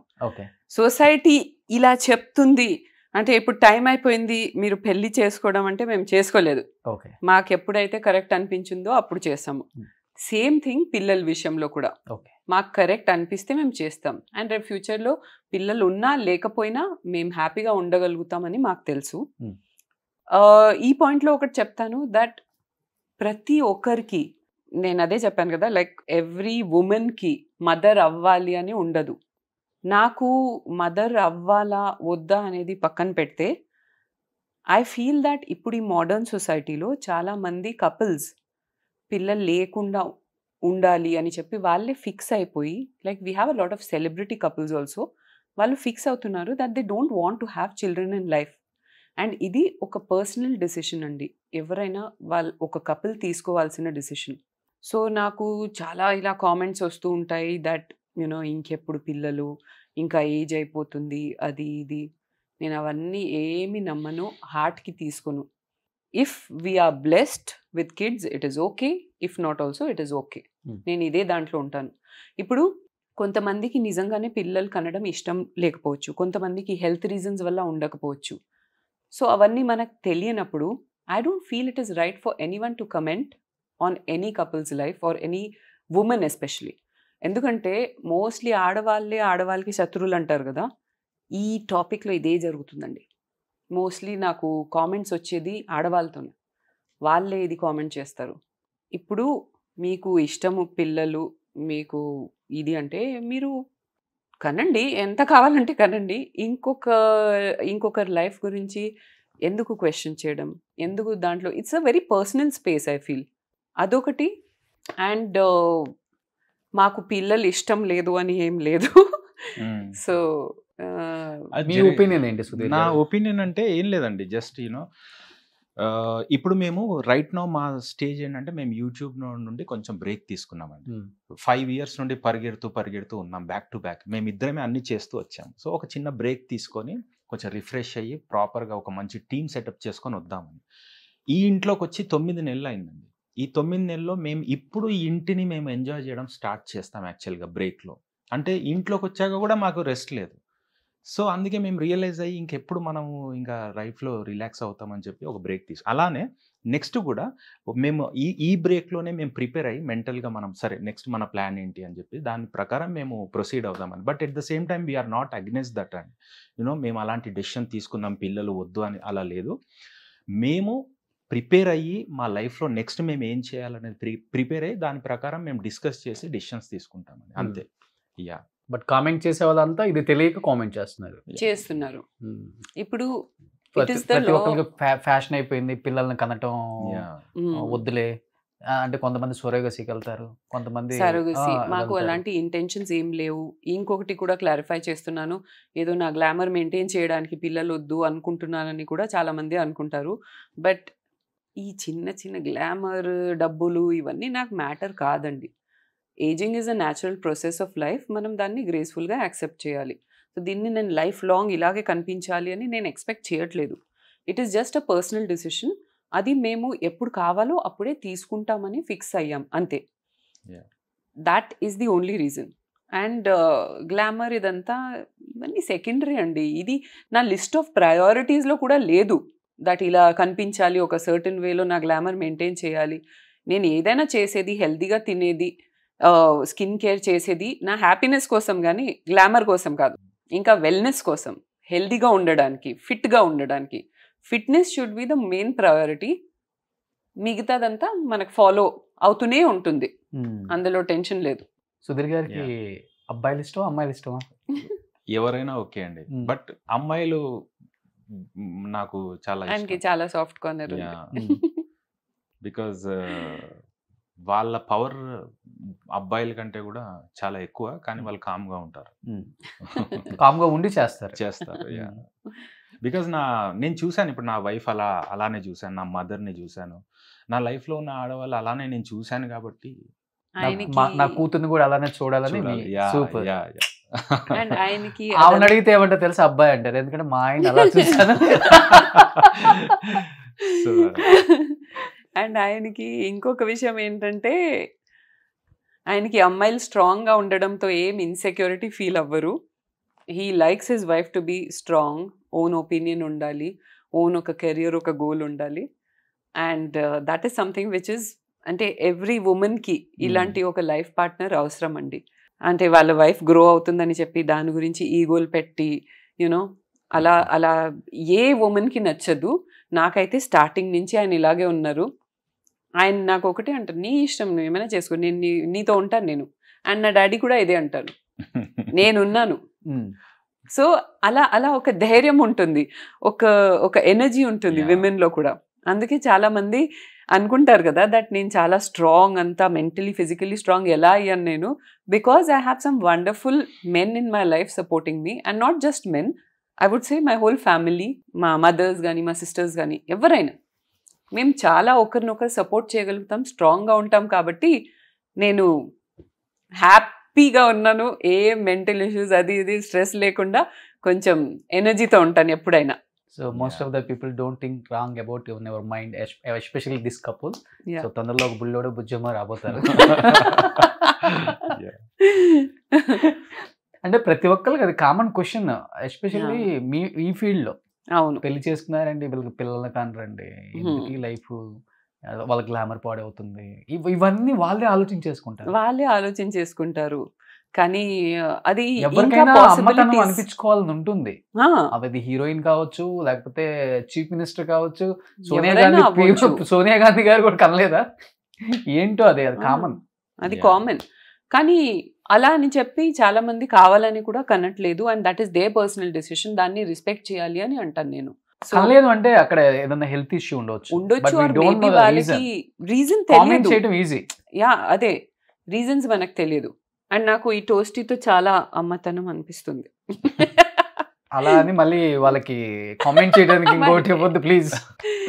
కానీ నిజంగా నేను అదే ఫీల్ అవుతానండి. మదర్హుడ్ అనేది మనం ఓన్గా ఒక పిల్ల లేదంటే ఒక పాపని, ఒక పిల్లోడిని కంటే కానీ అమ్మతనం లేదు అని నేను నమ్మను. You can show your motherly love to many people, many like you know, నేను నా హస్బెండ్కి ఒక మదర్ లాగా లవ్ చేస్తాను, ఒక్కొక్కసారి ఒక వైఫ్ లాగా లవ్ చేస్తాను.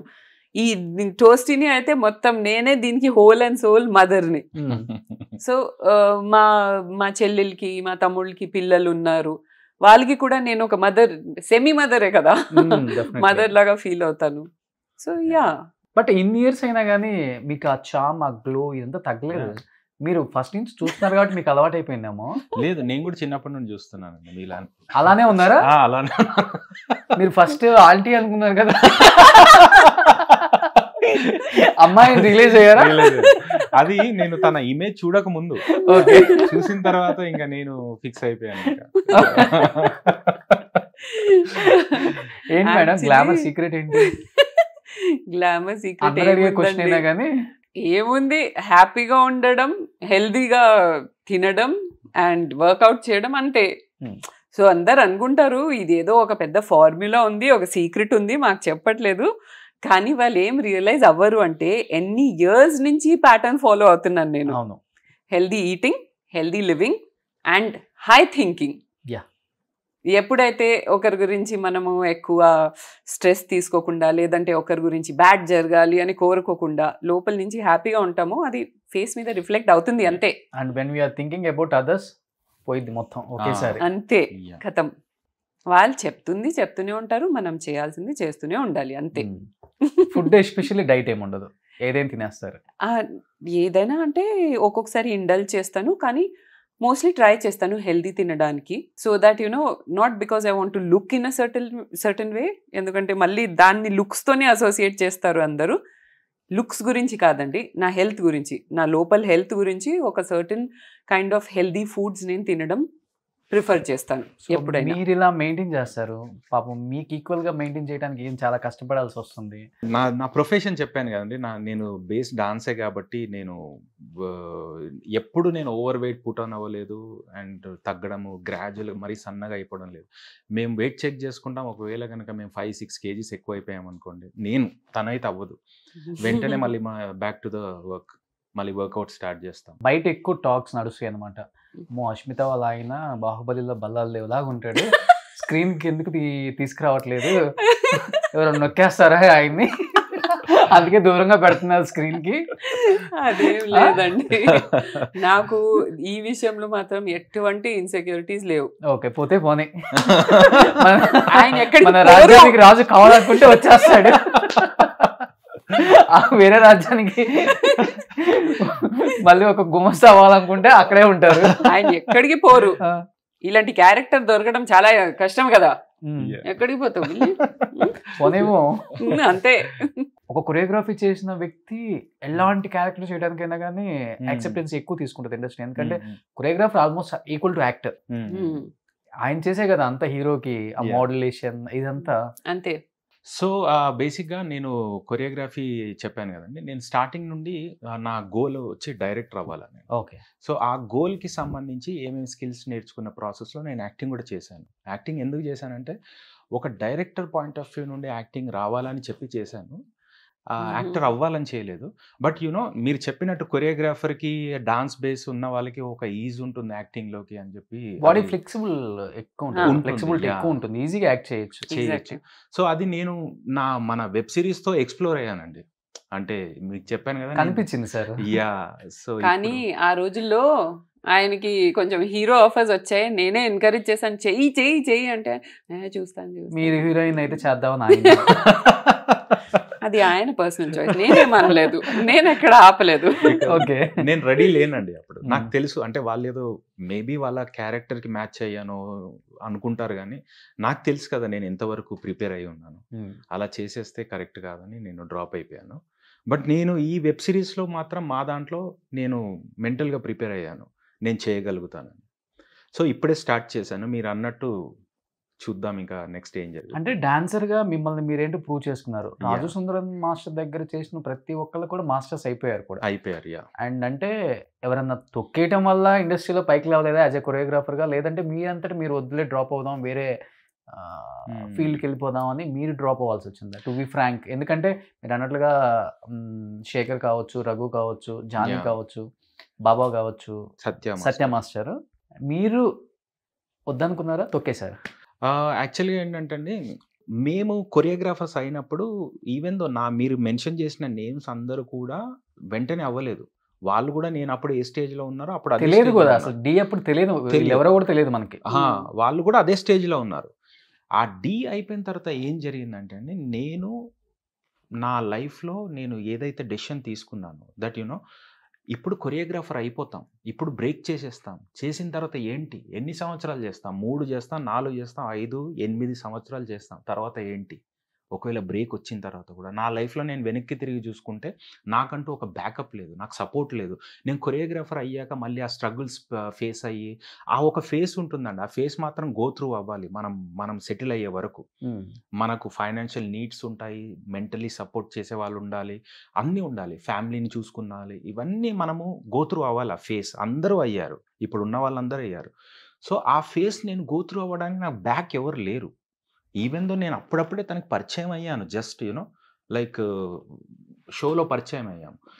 అప్పుడు అలాంటి స్టేజ్లో నన్ను నేను అలా ఇమాజిన్ చేసుకోలేకపోయానండి. అంటే ఆ స్ట్రగుల్స్ చేస్తూ అలాంటి ఫేసెస్లో వెళ్ళి ఒక్కొక్క దగ్గరికి వెళ్ళి క్యారవెన్ దగ్గర వెయిట్ చేసి వాళ్ళు రేపురా ఎల్లుండ్రా ఇవి వీళ్ళందరూ చేసిన వాళ్ళు కూడా ఏంటంటే తప్పు కాదు, వాళ్ళు వాళ్ళ జీవితంలో వాళ్ళ లక్ష్యాన్ని రీచ్ అయ్యే వరకు వాళ్ళు ఇవన్నీ గోత్రు అయ్యారు. నేను అలా నన్ను ఇమాజిన్ చేసుకోలేకపోయాను. అందుకే నేను ఆల్టర్నేటివ్గా వేరే పాత్స్ వెతుకున్నాను. డాన్స్ స్టూడియో చేయడం, వేరే ఆపర్చునిటీ క్రియేట్ చేసుకోవడం, వేరే వేరే దగ్గర ఎక్కడైతే ఛాన్సెస్ ఉన్నాయో అక్కడ వెళ్ళిపోవడం. అలా వెళ్ళడం వల్ల ఈ మెయిన్ ఎక్కడైతే నేను టైం ఇన్వెస్ట్ చేయాలో ఈ పర్టికులర్ మెయిన్ స్ట్రీమ్లో అక్కడ నేను అంత సాలిడ్ టైం ఇన్వెస్ట్ చేయలేదు. నేను లేను, ఒక 2-3 సంవత్సరాలు ఇక్కడ ఈ స్పేస్లో లేను. ఓకే. నేను ఆపర్చునిటీస్ క్రియేట్ చేసుకున్న ప్రాసెస్లో వెళ్ళాను. నేను డాన్స్ స్టూడియో పెట్టాను, అది సక్సెస్ఫుల్ అయింది. దాంతోపాటు ఈవెంట్స్లోకి వెళ్ళాను, అది సక్సెస్ఫుల్ అయింది. తర్వాత టీచింగ్స్, తర్వాత ట్రైనింగ్స్, వెడ్డింగ్ కొరియోగ్రఫీ, అలా అలా వెళ్తూ వెళ్తూ నా బేస్ నేను స్ట్రాంగ్ చేసుకుంటున్నాను ఫైనాన్షియల్గా, ఎడ్యుకేషన్ వైజ్గా. ఇప్పుడు నేను రెడీ అయిపోయి ఎప్పుడైతే నేను వచ్చానో ఈ నా set of the team members ఎవరైతే ఉన్నారో, నా కొలీగ్స్, వీళ్ళందరూ ఎక్కడికో వెళ్ళిపోయారు. నేను ఇప్పుడు అక్కడ నుండి జీరో నుండి మళ్ళీ స్టార్ట్ చేయాల్సి వస్తుంది. నేను వెళ్ళేసరికి మళ్ళీ నేను కొత్తవాడిని అందరికీ. సో మళ్ళీ నేను ఇప్పుడు మళ్ళీ జీరో నుండి స్టార్ట్ చేయలేను. నా గోల్ ఏంటి, నేను డైరెక్టర్ అవ్వాలనుకున్నాను. ఇప్పుడు నేను కొరియోగ్రఫీకి అంతే టైం పెట్టాలి, డైరెక్టర్ అవ్వాలన్నా అంతే టైం పెట్టాలి. అదేదో నేను డైరెక్టర్కి ఇన్వెస్ట్ చేస్తాను నా టైం. తప్పులు ఉంటే నేర్చుకుందాం. ఎవరు కూడా రెడీమేడ్ డైరెక్టర్ కాదు కదండి, అందరూ నేర్చుకునే చేస్తారు. సో నేను కూడా నేర్చుకుంటాను. అలా నేను దీనికి వెళ్ళిపోయాను. అనుకున్నారా మీ టైంలో జానీ, శేఖర్, రఘు ఈ స్టేజ్కి వస్తారు, ఈ లెవెల్లో మాస్టర్స్ అవుతారు అనుకున్నారా? డెఫినెట్గా అనుకున్నానండి. బికాజ్ నేను ఏ స్టేజ్లో అయితే ఉన్నానో అప్పుడు మాకు ఒక సపరేట్ ఒక ఇది ఉండేదండి మేము చేసిన డేస్లో. అంటే మా ఫ్రెండ్స్లో బ్యాచ్లో ఎవరైతే ఉన్నారో మాకు ఒక సపరేట్ ఒక పేరు ఉండేది మాకు. మేము వెళ్తుంటే కానీ, మేము ఎక్కడైనా పార్టిసిపేట్ చేస్తే ఆ బ్యాచ్లో నేను కూడా ఉండేవాడిని. బట్ నేను నా డెసిషన్ ఏం తీసుకున్నానంటే నేను డైరెక్టర్ అవ్వాలని తీసుకున్నాను. అండ్ ఇంకొకటి నేను యాడ్ చేస్తాను, ఆయన ట్రై చేయలేదు యాజ్ అ కొరియోగ్రఫర్గా అని కాదు, ఆయన ట్రయల్స్ కూడా చేశారు. కానీ యాజ్ హీ సెడ్ అంత ఫోకస్డ్గా చేయలేదు. అండ్ ఇంకొకటి, ఆయనకి ఎక్కువ బాబు చేసే అలవాటు లేదు. ఎస్, కానీ బాబు ఎక్కువ చేయాలి. యా, సో ఉన్న వాళ్ళు కూడా చేస్తున్నారు కదా, చేస్తారు. ఒక కాంపౌండ్ లో ఒక్కొక్క బాబు చేయడంలో వాళ్ళ ఇష్టం, అది వాళ్ళ పర్స్పెక్టివ్ అండి. బట్ అది కూడా నాకు ఒక పర్సన్లో నా లైఫ్ పార్ట్నర్లో నేను ఇమాజిన్ చేయలేను. దట్ మన రెస్పెక్ట్ని మనం వదిలేసి ఆ కల్చర్లో వెళ్ళడం అనేది నేను ఇమాజిన్ చేయలేను. అండ్ ఆయనకి కూడా చిన్నప్పటి నుంచి అదే వాళ్ళ మమ్మీ కానీ ఎలా అయితే పెంచారో, I'm proud that he has held on to that. Just because పని వస్తుంది, పని చేయడానికి you don't have to get desperate. It's okay, God ఇవ్వాల్సిన టైంలో ఇస్తారు. ఇప్పుడు మాకు యూట్యూబ్లో ఏదైతే మేము రీచ్ అయ్యామో, మేము ఈరోజు ఈ హౌస్ విదౌట్ అ లోన్ తీసుకున్నాం, ఇంటీరియర్స్ విదౌట్ అ లోన్, కార్స్ విదౌట్ అ లోన్, ఏది లోన్ తీసుకోలేదండి. ఎవ్రీథింగ్ ఎర్న్ చేసి మేము ఖర్చు పెట్టాం. అంటే మేము ముందే ప్లాన్ చేస్తామండి. ఇంకో 2 yearsలో మేము ఇది కొనాలంటే ఇప్పటి నుండి సేవింగ్ స్టార్ట్ చేస్తాం. అది ఇట్స్ నాట్ లైక్ మా దగ్గర ఆల్రెడీ ఫుల్గా బ్యాంక్ బ్యాలెన్స్ ఉంది. నేను అది వేరే విషయం, అలా నేను అనట్లేదు. 3 years తర్వాత మేము ఏమైనా కొనాలి, ఏదైనా చేయాలంటే ఇప్పటి నుండి స్టార్ట్ చేస్తాం. అష్మిత గారు అన్నట్లుగా నిజంగా బాబు మేడం ఆ భజన విన్నప్పుడు ఏమనిపిస్తుంది మేడం మీకు? ఆయన తీసి పక్కన పెడతాం, తెలిసిపోతుంది అసలు. ఈవెన్ మాకు తెలుసు ఆ బాబు భజన ఎక్కువ అని, బట్ మా దగ్గర కూడా కొంత ఆ ఫోజ్ కొట్టే వాళ్ళు కూడా చాలా మంది ఉన్నారు. అంటే నేను చెప్తానండి, నేను సారీ, డెఫినెట్లీ గా బాబు భజన ఉండకూడదని మనం చెప్పట్లేదు. ఎవరి సర్వైవల్ కోసం వాళ్ళు చేయొచ్చు, కానీ ఆ భజన చేస్తా కూడా మనం పెద్ద తోపులు అని బయట ఫీల్ అవుతారు కదా. అవును, వాళ్ళ గురించి ఎస్పెషల్లీ నాకు బాగా తెలుసు. సో ఈ భజన అనేది ఏంటంటే వాళ్ళ దగ్గర ఉంటే అక్కడ కింద కూర్చుంటారండి నేల మీద, అక్కడ భజన చేస్తూ. ఎప్పుడైతే బయటకు వాళ్ళకేమో ఆ స్టార్స్కి ఏం తెలుసు, వాళ్ళు బయటికి పోయి ఎలా బిహేవ్ చేస్తారో తెలియదు. వాళ్ళు ఏంటంటే మనం రెడీ చేసాం, వీడిని పడి ఉంటాడు మన దగ్గర, మన గురించి చెప్తాడు, ఏముంది ఇలాంటి వాడికి హెల్ప్ చేస్తే వెళ్ళి ఒక 4గురికి చెప్తాడు, మన గురించి పబ్లిసిటీ అవుతుంది. మేబీ వాళ్ళ థాట్స్ ఉండొచ్చు. కానీ వాడు బయటికి వెళ్ళి ఏం చేస్తాడంటే ఆ మొత్తం ఒక కాలర్ ఎగరేసేసి, నేనే మీ అందరినీ ఒక దారి చూపించాను, నేను మీ దిక్కు, నేను మీ దేవుణ్ణి, అలా చూస్తారు. మళ్ళీ అక్కడికి వెళ్ళేసరికి మళ్ళీ భజన చేస్తారు. అలా 2 side ఉండడం మనకు రాదు. ఎస్పెషల్లీ సెల్ఫ్ రెస్పెక్ట్ పోయే పని ఏది చేయలేనండి నేను. కొంతమంది చేయలేరు నిజం. నా హార్ట్ ఇన్వాల్వ్ లేదనుకోండి, ఈవెన్ మా వర్క్స్ లో కూడా, మా యూట్యూబ్ వర్క్స్ లో, యూట్యూబ్ వీడియోస్ కూడా చేయాలి అంటే ఆయనకి అది కరెక్ట్ అనిపించట్లేదు, ఆయన హార్ట్ కి అది నచ్చట్లేదు అంటే he will not do it, he can not do it. ఆయన ఫేస్ మీద వచ్చేస్తుంది, నాకు తెలిసిపోతుంది. సో అలాంటి పెద్ద ఒక పబ్లిక్ లో షో చేసి ఎవరు కాళ్ళ దగ్గర వెళ్ళి కూర్చొని బాబు అంటే ఆయన చేయలేరు. మన టాలెంట్ మెచ్చి ఆఫర్ ఇస్తే అది వేరు. యా, కానీ అది చాలా తక్కువ ఉందండి చాలా ఇప్పుడు తక్కువ ఉంది. ఇండస్ట్రీలో. అది ఇప్పుడు పర్లేదు మేడం, ఇప్పుడు కొంచెం హెల్దీగానే ఉంది. Yeah. కొంచెం ఆ టైంలో ఇప్పుడు వస్తున్న జనరేషన్ ఆఫ్ స్టార్స్ కొంచెం మంచిగా ఇలా వర్క్ మైండెడ్ అలా ఉన్నారు. ప్రొడక్షన్ వాల్యూస్ అన్ని కొంచెం కోఆపరేట్ అయిపోయాయి కాబట్టి ఇప్పుడు చాలా బెటర్ ఉంది. చాలా బెటర్గా ఉంది. సూపర్. బట్ ఆయనకి యాజ్ యూజువల్ గా ఆయన చెప్పినట్లుగానే ఆయన ఒక మైండ్ సెట్ తో ఉన్నారు డైరెక్టర్ అవుదామని. బట్ మీరు సీరియల్ యాక్ట్ చేసేటప్పుడే మీ హైట్, మీ వెయిట్, మీ ఫిగర్ చూసి డైరెక్టర్స్ అందరూ ఫిదా అయిపోయారు. హీరోయిన్ గా అమ్మాయిని పెట్టేసుకోవచ్చు అని యాక్సెప్ట్ చేయలేదంట. ఎవరికైనా కానీ హీరోయిన్ ఛాన్స్ అనేది రావటం చాలా కష్టం. ఇదే మాట నేను విన్నాను అప్పుడు కూడా. నేను ఏదైనా ఆఫీసెస్కి వెళ్తే వాళ్ళు చెప్పేవారు, మరి మరి ఏం క్యారెక్టర్ అండి, ఎలా ఎలా అంటే నాకు ఏదైనా క్యారెక్టర్ ఇవ్వండి అనేదాన్ని నేను. అంటే మాది సెకండ్ హీరోయిన్ ఉంది, లేదంటే ఈ హీరోయిన్ క్యారెక్టర్ నెక్స్ట్ మూవీలో ఉంది అంటే వద్దండి, నాకు హీరోయిన్ ఫ్రెండ్ క్యారెక్టర్ ఇవ్వండి, నేనే సజెషన్స్ ఇచ్చేదాన్ని. ఇంకా సేఫ్. కానీ ఎందుకంటే ఫస్ట్ ఆఫ్ ఆల్ చూడండి, మా ఫ్యామిలీలో అసలు ఎవరైనా ఈ యాక్టింగ్ ప్రొఫెషన్కి రావడం అనేది ఇట్ వాజ్ ఇంపాసిబుల్.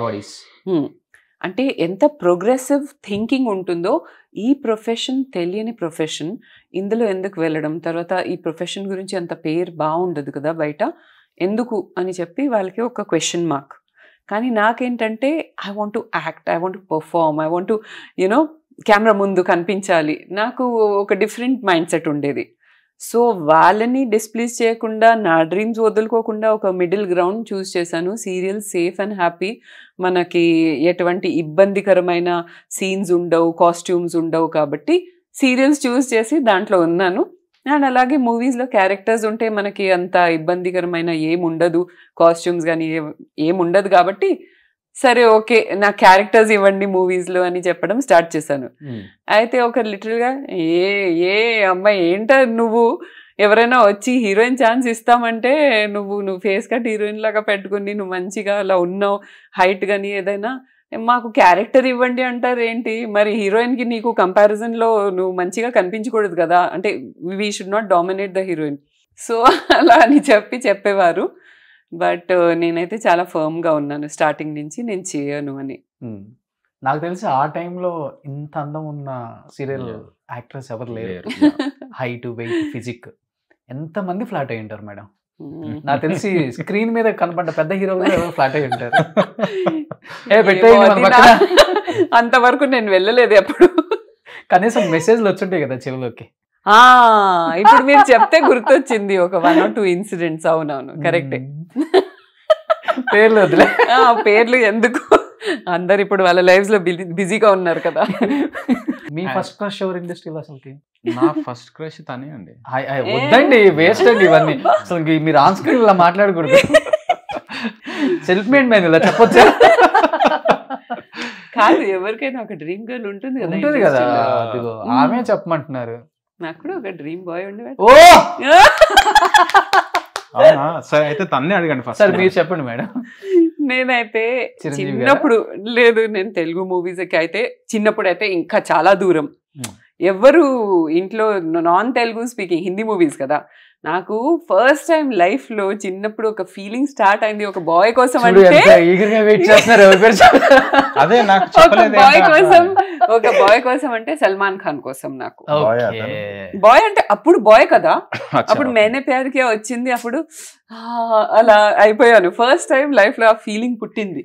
నీకు అలా ఎప్పుడు పుట్టింది? నాకు తెలుసు, సల్మాన్ ఖాన్ తెలుసు. ఇంకా వేరే ఏమైనా చెప్తారేమో. తెలుగులో చెప్పండి అండి. తెలుగులో సీరియల్ యాక్టర్ అయిన తర్వాత చూసుంటారు కదా, మహేష్ బాబు. ఆయనతో 2-3 మూవీస్ కూడా చేశాను కదా. హైట్, గుడ్ లుకింగ్ అలా అనుకునేదాన్ని. చేసుకోవాలి ఆ ఫీలింగ్స్ రాలేదు కానీ అలా చూస్తూ ఉండిపోయేదాన్ని నేను షూటింగ్స్ లో. ప్లీజ్, ఆయనకి తెలుసు. సో మీకు చెప్పిన ఎందుకైనా మనం తగ్గొద్దు సార్. మనం ఆ 2 చెప్పింది, మనం 4 చెప్తున్నారు. నువ్వు రెచ్చిపోవద్దు. కాదు, నువ్వు అలాగే 2 చెప్పారు, మనం 4 చెప్తాం. మన మేము యాక్చువల్గా మా దాంట్లో మేము మూవీస్ చూడడమే స్టార్ట్ చేసింది హలో బ్రదర్ నుండి అండి. నేను ఓకే. నా ఫస్ట్ మూవీ స్క్రీన్ లో చూడడం ఓకే. థియేటర్లో. తర్వాత ఇంకా మూవీ ఇండస్ట్రీకి వచ్చాక మనం డైరెక్ట్ యాక్టర్స్ తో పక్కనే పని చేయడం వల్ల ఎక్కడున్నా కానీ క్రష్ అయితే ఉంటది కదా. అంటే ఎవరు ఒకరు చెప్పు. ఎవరు లేరు యాక్చువల్గా చెప్పాలంటే. సీరియస్ గా చెప్తున్నా. ఇప్పుడు మేము వెళ్ళిన తర్వాత ఏమన్నా ఉంటుందా వాళ్ళ ఇంట్లో? లేదు లేదు, యాక్చువల్గా నాకు మేబీ ఉండొచ్చు, నాకు గుర్తు రావట్లేదు. ఒక క్రష్ అని ఉంటది కదా, నాకు గుర్తు రావట్లేదు. అంటే ఎవరైనా ఒక క్యూట్ గా అనిపించే ఒక అమ్మాయి ఉంటుంది కదా నీకు. ఇంత సపోర్టింగ్ వైఫ్ ఉంటారా ఎక్కడ? ఏంటండి మీరు చెప్పండి. అన్ని అర్థం చేసుకుంటున్నావు కానీ వేరే ఏం చెప్పండి. అరే నాకు అసలు నేను చెప్పాలంటే ఇప్పుడు రీసెంట్ గా అయితే సమంత అయితే డెఫినెట్ గా చెప్పేయచ్చు కదా ఒక్క మాట. కాసేపు అష్మిత అంటారు, ఎవరు లేరు. ఎందుకు ఇవన్నీ? బాగా వింటున్నా ఈ మధ్య ఊ అంటావు కదా బాగా. వినాలి కదా మరి, అది సంగతి. ఈ సాంగ్ ఎందుకు ఇన్నిసార్లు వింటున్నారు అర్థమైంది. ఇప్పుడు అర్థమైంది. ఎప్పుడు చూసినా అందులో మ్యూజిక్ డిఫరెంట్ గా ఇచ్చారు, డిఫరెంట్ గా ఉంది. ఇప్పుడు అర్థమవుతుంది బీట్ ఎక్కడ తగులుతుంది అని. సాంగ్ వింటున్నావు కదా అంటుంది, మరి చూసినప్పుడు అనాలి. తనకు ఊహు అంటావు, ఎందుకు ఊహు అంటావు మామ? ఏమంటావు మామ? ఓకే ఓకే సరే చెప్పారు. Okay well done Billy. అమ్మో చెప్పించడానికి ఎంత కష్టపడ్డారు నేను. ఇప్పుడు అర్థమైపోయింది ఎంత భయం పెట్టారు ఆయనకి. లేదు లేదు, చూసావా అందరు అదే అనుకుంటారు. నేను మేబీ ఈ క్వశ్చన్ కి prepare అయ్యలేను. And you know like Frank గా చెప్పాలంటే మీరు చెప్పమన్నారు కాబట్టి చెప్పాను, కానీ నాకు మీరు చెప్పినట్టు నాకు ఆ ఏజ్ గ్రూప్ లో గుర్తే రావట్లేదు ఫ్రాంక్ గా చెప్పాలంటే. నాకైతే రేఖ సీనియర్ మన హిందీ రేఖ ఉన్నారు కదా, ఆవిడ అయితే ఫస్ట్ క్రష్ ఉండేది ఎప్పుడు 7th 8th. చూడండి 1 by 1 ఎలా వచ్చేస్తున్నాయి. మీరు తెలుగులో అడిగారు కాబట్టి నేను ఆలోచించాను. రేఖ గారు అంటే తెలుగులో కూడా అందరికీ తెలుసు కదా. అంతే. యా, రేఖ గారు, సమంత గారు. సూపర్. నెక్స్ట్ అష్మిత గారు. ఆబ్వియస్లీ షూట్ నుంచి వస్తుంటే ఒక ఇన్సిడెంట్ లో అవును క్యాప్చర్ చేశారని ఇద్దరు. ఏంటి మేడం ఆ ఇన్సిడెంట్? అది నేను షూటింగ్ నుంచి వస్తున్నాను. సో ఆ రోజు సండే, రోడ్స్ చాలా ఫ్రీగా ఎంప్టీగా ఉన్నాయి. అండ్ పక్క నుంచి ఇద్దరు నన్ను ఫాలో చేయడం స్టార్ట్ చేశారు. మళ్ళీ ఈ సైడ్ నేను డివైడర్ క్లోజ్లో వెళ్తున్నాను, ఆ చిన్న గ్యాప్ నుంచి ఇలా వచ్చి ఇలా ఓవర్టేక్ చేయడం, అంటే అటెన్షన్ కోసం. తర్వాత ఆపుతున్నారు, స్లో చేస్తున్నారు, విండో నుంచి చూస్తున్నారు, అవన్నీ చేశారు. నేను నా కెమెరా ఫోన్ తీసాను, ఫోన్లో పిక్చర్స్ తీసుకున్నాను, అంతే. ఇంకా సోషల్ మీడియాలో పోస్ట్ చేసేసాను. అండ్ ఒక మంచి క్యాప్షన్ రాశాను, దట్ ఈ 2 సూపర్ హీరోస్ని మనము సపోర్ట్ చేయాలి, వాళ్ళని ఫేమస్ చేద్దాం రండి, ఇలా గర్ల్స్ని హ్యారెస్ చేసే వాళ్ళని మనం ఫేమస్ చేయాలి అని చెప్పి ఒక క్యాప్షన్ పెడితే అది ఓవర్ నైట్ వైరల్ అయిపోయింది. మార్నింగ్ లేచి చూసేసరికి ఓవర్ 10,000 షేర్స్ ఉన్నాయి. అండ్ షీ టీమ్ యాక్షన్ తీసుకొని వాళ్ళని అరెస్ట్ చేయడం జరిగింది. వాళ్ళని కోర్టులో ప్రొడ్యూస్ చేశారు, ఈ టీజింగ్ కింద బుక్ చేశారు. సో అది నేను చేశాను. అండ్ ఆ తర్వాత ఒక మూవ్మెంట్ స్టార్ట్ అయింది, ఫోన్ని ఇలా కూడా వాడొచ్చా అని చెప్పి. సో అది చాలామంది అమ్మాయిలకి దాంతో ధైర్యం వచ్చింది, కాన్ఫిడెన్స్ వచ్చింది. అండ్ నేను షూటింగ్స్కి వెళ్ళిన అక్కడ మన జూనియర్ ఆర్టిస్ట్ వాళ్ళు వీళ్ళు ఎంతమంది ఉంటారు కదా ఆర్టిస్ట్, వాళ్ళు నాకు చెప్పడం, బయటికి ఎక్కడైనా మూవీస్కి వాటికి వెళ్తే అక్కడ అమ్మాయిలు వచ్చి మేము ఇప్పుడు బస్ స్టాప్లో ఎవరైనా చేస్తే మేము వాళ్ళ వైపు ఇలా కెమెరా పెడుతుంటే వాళ్ళు పారిపోతున్నారు మేడం అని చెప్పి నాకు చెప్పడం, నాకు చాలా ప్రౌడ్ అనిపించింది, చాలా హ్యాపీ అనిపించింది. దట్ నేను చేసిన పని వల్ల ఒక మూవ్మెంటే స్టార్ట్ అయింది అని. అండ్ దట్టు ఉమెన్ ఎంపవర్మెంట్ మీద ఎక్కువ ఫైట్ చేస్తారు మీరు. ఎక్కువ నాకు చాలా లైక్ చేస్తాను నేను కూడా. అంటే నాకు ఏంటంటే ఏదో ఎక్స్ట్రాడినరీ ఇంపార్టెంట్ మేడం ఇప్పుడున్న ప్రెసెంట్ సినారియాలో. అమ్మాయిలు తెలియక చాలా మంది ఏదో అయిపోతుందని చెప్పేసి ఇంకా రిపోర్ట్ చేయరు, ఎవరికి సూసైడ్ చేసుకుంటున్నారు. చిన్న చిన్న వాటికి. అండ్ అది కాకుండా నేను ఇంకొకటి అమ్మాయిల్లో నేను కాన్ఫిడెన్స్ ఉండాలి. అండ్ ఒక అమ్మాయే ఇంకొక అమ్మాయిని సపోర్ట్ చేయాలి, ఈ కల్చర్ని నేను తీసుకురావడానికి ట్రై చేస్తున్నాను. బికాజ్ అమ్మాయిలకి కూడా ఏంటంటే చిన్నప్పటి నుంచి కండిషన్డ్ ఉంది దట్ యునో వాళ్ళని చూడు వీళ్ళని చూడు. అంత criticism, when will we grow as women? మనం గ్రో చేయలేము. ఒకరు ఎక్కుతున్నారంటే వాళ్ళని లాగుతూ ఉంటే నువ్వు కూడా పడుతున్నావు, వాళ్ళు కూడా పడుతున్నారు. టైం ఎలా ఉండాలి అంటే you have to support. If you see someone growing, encourage them. And మీరు కూడా లేచి మీరు కూడా ఒక ఇన్స్పిరేషన్ తీసుకుని ఏదైనా చేయడానికి ట్రై చేయండి. ఎంతసేపు లాక్కోవడాన్ని వాళ్ళని కింద పడేయాలి అని ఫోకస్ చేస్తే అది వాళ్ళ లైఫ్కి కూడా కష్టం, మీ లైఫ్కి కూడా you're not adding any benefit to it. 200 correct.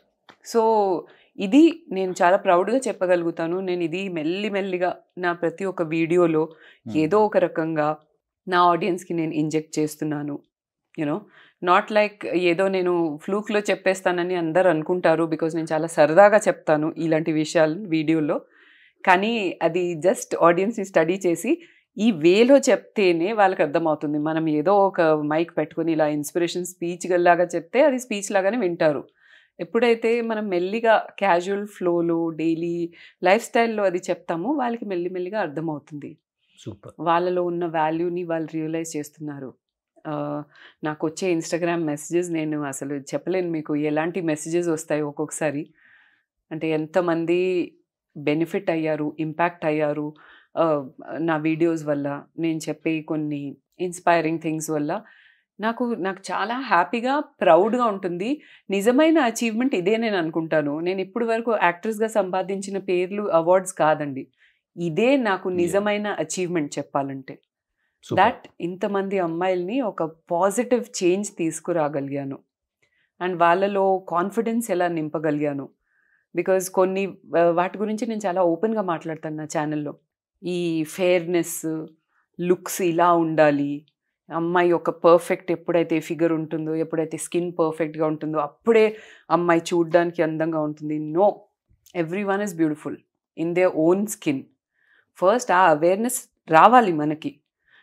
ఎప్పుడు పెళ్ళిళ్ళకి వెళ్తే ఆ ఆంటీ ఒక అంకుల్ వచ్చి నువ్వు ఇలా ఉన్నావు ఏంటి, ఇలా నీ కలర్ ఇలా మారిపోయింది, నువ్వు ఇలా ఉన్నావు, అవన్నీ అసలు మనం తీసేయాలి ఫస్ట్ ఆఫ్ ఆల్. దానికి మనం లోపల నుంచి స్ట్రాంగ్ ఉంటేనే అలాంటి వాటికి మనం ఎఫెక్ట్ అవ్వకుండా ఉంటాం. వాళ్ళు చెప్పేసి ఒక మాట చెప్పేసి వెళ్తారు. అవును. ఈ అమ్మాయి ఏదైతే ఉందో ఇఫ్ షీఈ్ సాఫ్ట్ హార్టెడ్, తనకి వచ్చి ఒక 1 వీక్ ఒక 10 days స్పాయిల్ అయిపోయినట్టే వాళ్ళు చెప్పిన మాటలకి. అవునా? సో ఆ స్ట్రెంగ్త్ మనలోనే మనం వెతికి మనం స్ట్రాంగ్ అవ్వాలి. There is nothing called as perfect beauty అండి. అది గాడే ఇన్వెంట్ చేయలేదు. True heart and try to improve your self as much as possible. అంతేగాని నువ్వు ఒక క్రీమ్ వాడితే నువ్వు ఏదో ఫేర్ అయిపోయి స్నో వైట్ అయిపోతావు అని there is nothing like that. And ఇంకొకటి నేను అబ్జర్వ్ చేశాను, మీ యూట్యూబ్లో చాలా మెసేజ్ ఓరియంటెడ్ వీడియోస్ నేను చూశాను. అండ్ ఉమెన్ ఎంపవర్మెంట్ మీద కానీ, ఫైట్ చేయాలి, ఎలా చేయాలి, ఇవే ఎక్కువ ఉంటాయి. లైఫ్లో ఎలా మనం గోల్స్ రీచ్ అవ్వాలి. బట్ ఇప్పుడు చాలామంది యూట్యూబ్ ఛానల్స్ స్టార్ట్ చేశారు. సీరియల్ యాక్టర్స్ కావచ్చు, యాక్టర్స్ కావచ్చు, కొంతమంది బిగ్ బాస్ వాళ్ళు కావచ్చు, ఇన్ఫ్లుయెన్సర్స్ కావచ్చు. చాలామంది వాళ్ళు ఎంతసేపు ఉన్న కొలాబ్ కోసమో లేకపోతే పెయిడ్ ప్రమోషన్స్ కోసమో దీని మీద ఎక్కువ ఇంట్రెస్ట్ చూపుతున్నారు. కానీ మెసేజ్ ఓరియంటెడ్ అండ్ మనకి యూజ్ అయ్యే వీడియోస్ నేను ఎక్కడ చూడలేదు. అలాంటి పోస్టులు కూడా లేవు. వాటి మీద మీ కామెంట్ ఏంటి మేడం? ఎంతసేపు నా మంత్కి ఒక 5 లక్షలు వస్తే బాగుండు నాకు నా ఇన్స్టా నుంచి. ఎవరన్నా అంటే ఫెయిర్నెస్ క్రీమ్లు తెలిసి తెలియక ఆ ఫెయిర్నెస్ క్రీమ్ని వాళ్ళు ప్రమోట్ చేయటం, అది వాళ్ళు వాడటం, ఇలాంటివి కూడా జరుగుతున్నాయి. And paid promotions, cinema hit అయినా కానీ ఫ్లాప్ అయినా హిట్ అని చెప్పటం, హిట్ అయిన సినిమాని ఫ్లాప్ అని చెప్పటం, ఇలాంటి పెయిడ్ ప్రమోషన్స్ కూడా జరుగుతున్నాయి. అంటే మనిషికి ఎన్ని రకాల వ్యాధులు రావాలో అన్ని రకాల వ్యాధులు అక్కడి నుంచే వచ్చేస్తున్నాయి అనమాట. డిసీజ్ అని చెప్పాలి దాని మీద మీ ఒపీనియన్ అంటే ఏమని చెప్తారు? సో ఇది మీరు చెప్పినట్టు ఇది చాలా కరెక్ట్ అండి, చాలా కామన్ అయిపోయింది ఇప్పుడు. నేను ఎక్కడైనా యాజ్ అన్ యాక్ట్రెస్ నేను సోషల్లీ చాలా మందిని ఒక్కొక్కసారి పార్టీస్లో వాటిలో కలుస్తూ ఉంటాను కదా. వాళ్ళకి ఏంటంటే నీకు ఎన్ని ప్రమోషన్స్ వచ్చాయి ఈ మంత్, నాకు ఎన్ని వచ్చాయి, ఈ టాపిక్సే ఉంటాయండి. మీరు ప్రమోట్ చేసేసారు, మిమ్మల్ని నమ్మి ఆ ఆడియన్స్ ఏదైతే ట్రై చేస్తారో ఆ తర్వాత వాళ్ళకి సూట్ అవ్వక, లేదంటే నిజంగానే అందులో హార్మ్ఫుల్ ఇంగ్రీడియంట్స్ ఉన్నాయంటే మళ్ళీ వచ్చి మీ ఛానల్ మీద కామెంట్ చేస్తారు. సో మీ క్రెడిబిలిటీ ఏమైపోతుంది అప్పుడు? నాకు ఆ క్రెడిబిలిటీ చాలా ఇంపార్టెంట్ అండి, ఆ ఆనెస్టీ చాలా ఇంపార్టెంట్. ఎందుకంటే I was the first to start my YouTube channel out of passion.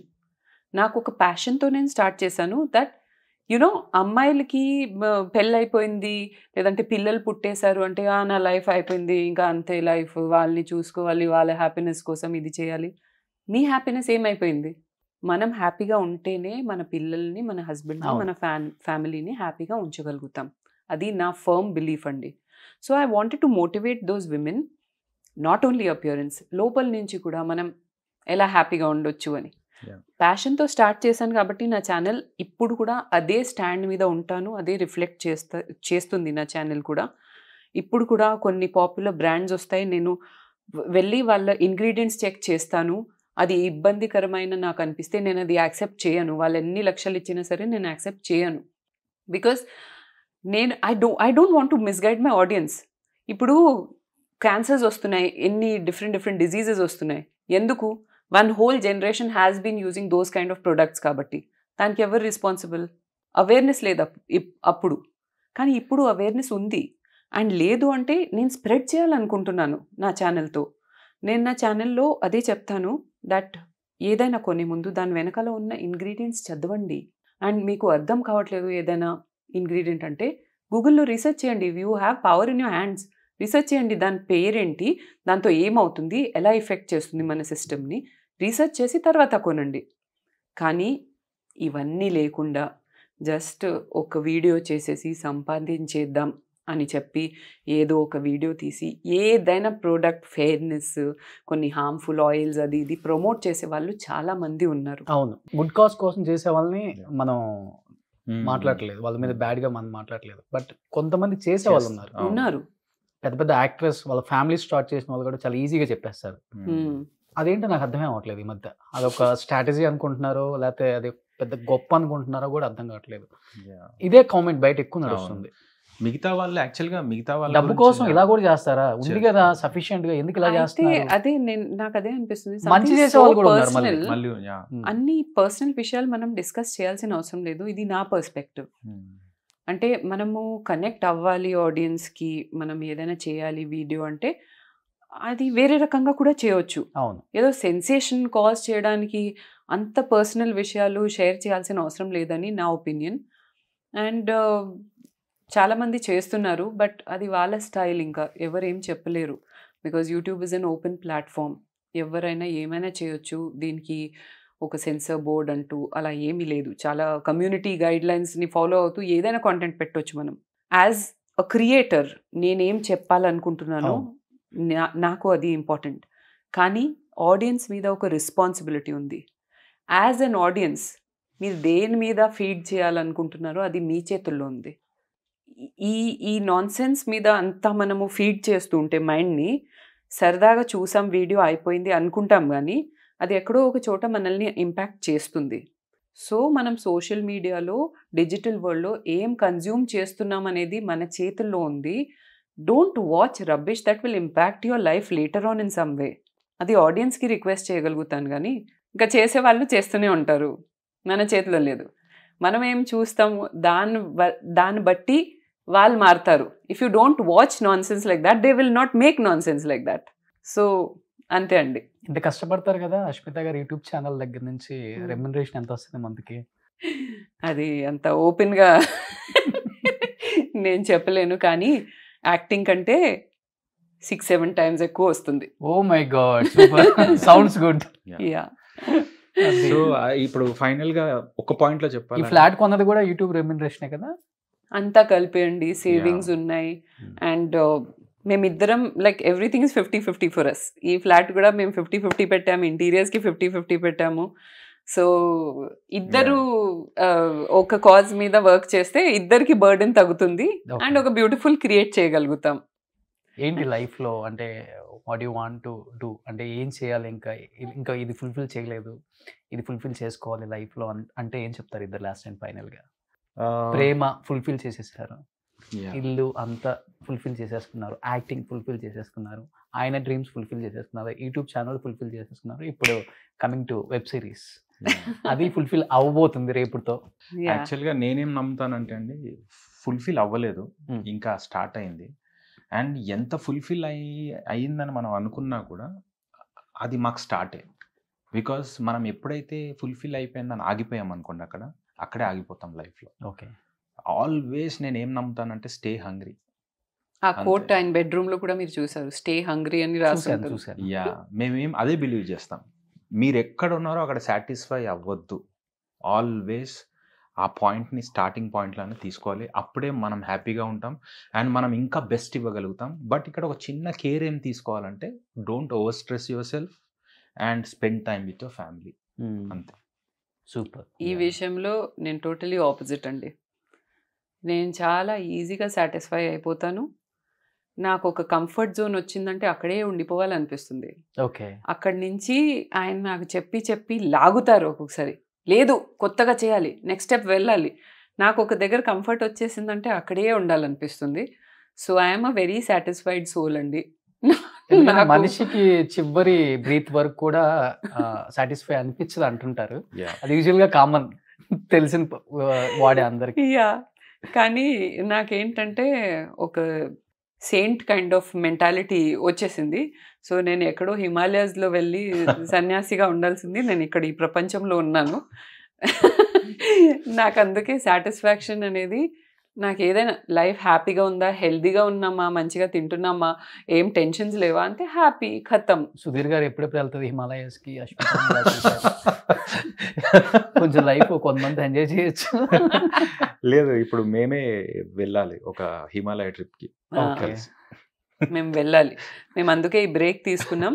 ఇప్పుడు వెళ్ళి రిఫ్రెష్ అవ్వడానికి ఎక్కడైనా ఒక 1 or 2 months వెళ్ళి ఉండి వద్దాం అనుకుంటున్నాం. అక్కడ కూడా వీడియోస్ చేసుకొని వస్తారు? లేదు, నో వీడియోస్. ఓకే.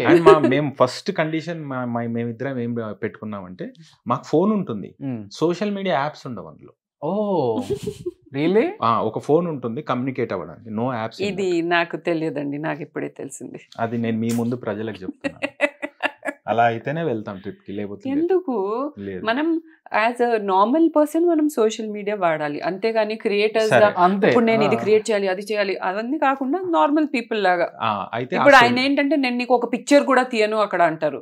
నేను అంటాను, నేను ఒక క్రియేటర్, నువ్వు ఒక డైరెక్టర్ అండ్ నువ్వు ఒక కెమెరామెన్ లాగా తీయకు, ఒక హస్బెండ్ లాగా తీ. అంతే. హస్బెండ్స్ తీస్తారు వైఫ్స్ కి పిక్చర్స్. హిమాలయస్ హస్బెండ్ వింటానికి కొత్తగా ఉంది. హిమాలయస్కి ఎందుకు వెళ్తాం యూజువల్ గా? ప్రశాంతత. Okay, me point of view, audience point of view వేరే ఉంటుంది. ఎనీహౌ నిజంగా చాలా cool and ever green interview అండి. నాకైతే ఇది నిజంగా ఎన్ని ఇయర్స్ ఎందుకు మిస్ అయ్యాను అనిపించింది. ఎందుకంటే చాలా ఏదో ఇంట్లో కాసేపు సరదాగా కూర్చొని మాట్లాడుకున్నట్టు అనిపించింది. 1.5 hours కూడా అయిపోయింది అనిపించింది. కాదు, నిజంగానే ఇది ప్రతి ఇంటర్వ్యూ తర్వాత చెప్తారా ఇక్కడ? లేదు, మీరు యూజువల్ గా నా ఇంటర్వ్యూస్ కొన్ని చూసుకుంటే తెలుస్తుంది. ఓకే, ఏదో 1 or 2 చెప్పుంటాను హార్డ్లీ. అచ్చా, అదేదో బాగా నచ్చుంటే. అచ్చా, నిజంగా చాలా అంటే చాలా బాగా నచ్చింది నాకు. Thank you. సో హ్యాపీ మీ ఇంటికి వచ్చినందుకు, మీ ఇంట్లో ఉన్న అన్ని చూసినందుకు. కొంచెం జెలసీ ఇలాంటిది మనం కూడా సృష్టించాలి తొందరగా. ఇలానే చేయిస్తాను. సూపర్. ఉన్న పాత దానికైనా మొత్తం తీసేపించి మళ్ళీ రెనోవేట్ చేయించాలి. ఇట్లా మేమే ఫస్ట్ గెస్ట్ దానికి. అంతేనా?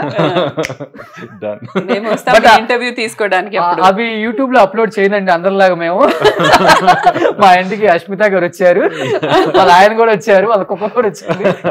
కాదు, ఒక విషయం తెలుసా, నేను ఫస్ట్ టైం ఇక్కడ మా అగ్నిసాక్షి టీం ని పిలిచినప్పుడు నేను ఫస్ట్ ఇన్విటేషన్ లోనే ఇది రాశాను, డోంట్ వరీ, ఎలా ఉన్నా రండి, ఏం వ్లాగ్లు లేవు, ప్రతి ఒక్కటి వ్లాగ్ చేయాలి, పార్టీస్ కూడా వ్లాగ్ల కోసమే చేస్తున్న రోజుల్లో నేను అందరికీ చెప్పేస్తాను, హాయిగా రండి, ఎంజాయ్ చేద్దాం, పాత రోజులాగా మాట్లాడుకుని వెళ్ళిపోదాం, నో వ్లాగ్స్ అని చెప్పి ముందే చెప్పేశాను. అందరు పీస్ఫుల్ గా హ్యాపీగా వచ్చారు.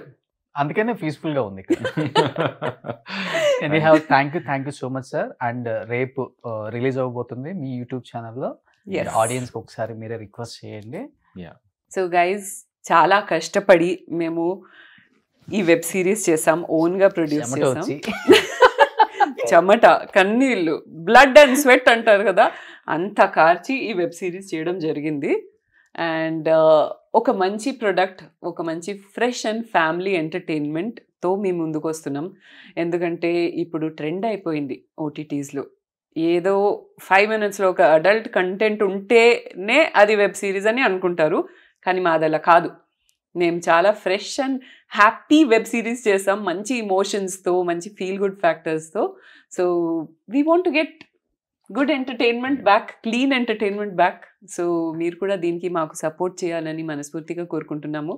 అండ్ ఒక చిన్న ఫీ పెట్టాము, జస్ట్ 59 రూపీస్ మాత్రమే. మంచి పాటలు ఉన్నాయి, మంచి ఫీల్ గుడ్ స్టోరీ అనమాట. మీరు ఆదరిస్తారు, సపోర్ట్ చేస్తారు. ఇండిపెండెంట్ ఫిల్మ్ మేకర్స్ ఇలా కూడా ఎవరు ప్లాట్ఫామ్ లేకుండా, గాడ్ ఫాదర్ లేకుండా ముందుకు రావచ్చు అనేది మీరే మాకు ప్రూవ్ చేసి చూపించాలి. సో యా, ఇంకా డీటెయిల్స్ చెప్తావు విల్లి? యా, తను అన్నీ చెప్పేసిందండి. సో మీ ఫీడ్బ్యాక్ చెప్పండి. 10th డిసెంబర్ ఈవినింగ్ 5:30 PMకి ఆస్ట్రిక్స్ ఛానల్లో A1 from day 1 4 episodes release చేస్తాము. మీరు జాయిన్ బటన్ దొరకకపోతే మీకు ఏదైనా వీడియో, లిరికల్ వీడియో ఎక్కడైనా A1 ఫ్రమ్ డే 1 వీడియోస్లోకి వెళ్తే ఫస్ట్ లింక్ ఉంటుంది, దాన్ని మీరు జాయిన్ అవ్వచ్చు. అండ్ మెంబర్షిప్ తీసుకున్నాక ఎవ్రీ మంత్ 59 కట్టాల్సిన అవసరం లేదు, ఒక్కసారి కడితే సరిపోతుంది. మీరు వెబ్ సిరీస్ చూశాక నెక్స్ట్ మంత్ క్యాన్సిల్ చేసుకోవచ్చు. అండ్ మీ ఫీడ్బ్యాక్ గురించి మేము చాలా చాలా చాలా వెయిట్ చేస్తున్నాం. ఇంకేమన్నా చెప్తావా బిల్లి అనగానే మీరు వెంటనే అంతేగా అంతేగా అంటారేమో అనుకున్నా.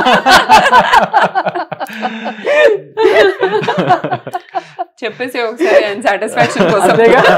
అంతేగా.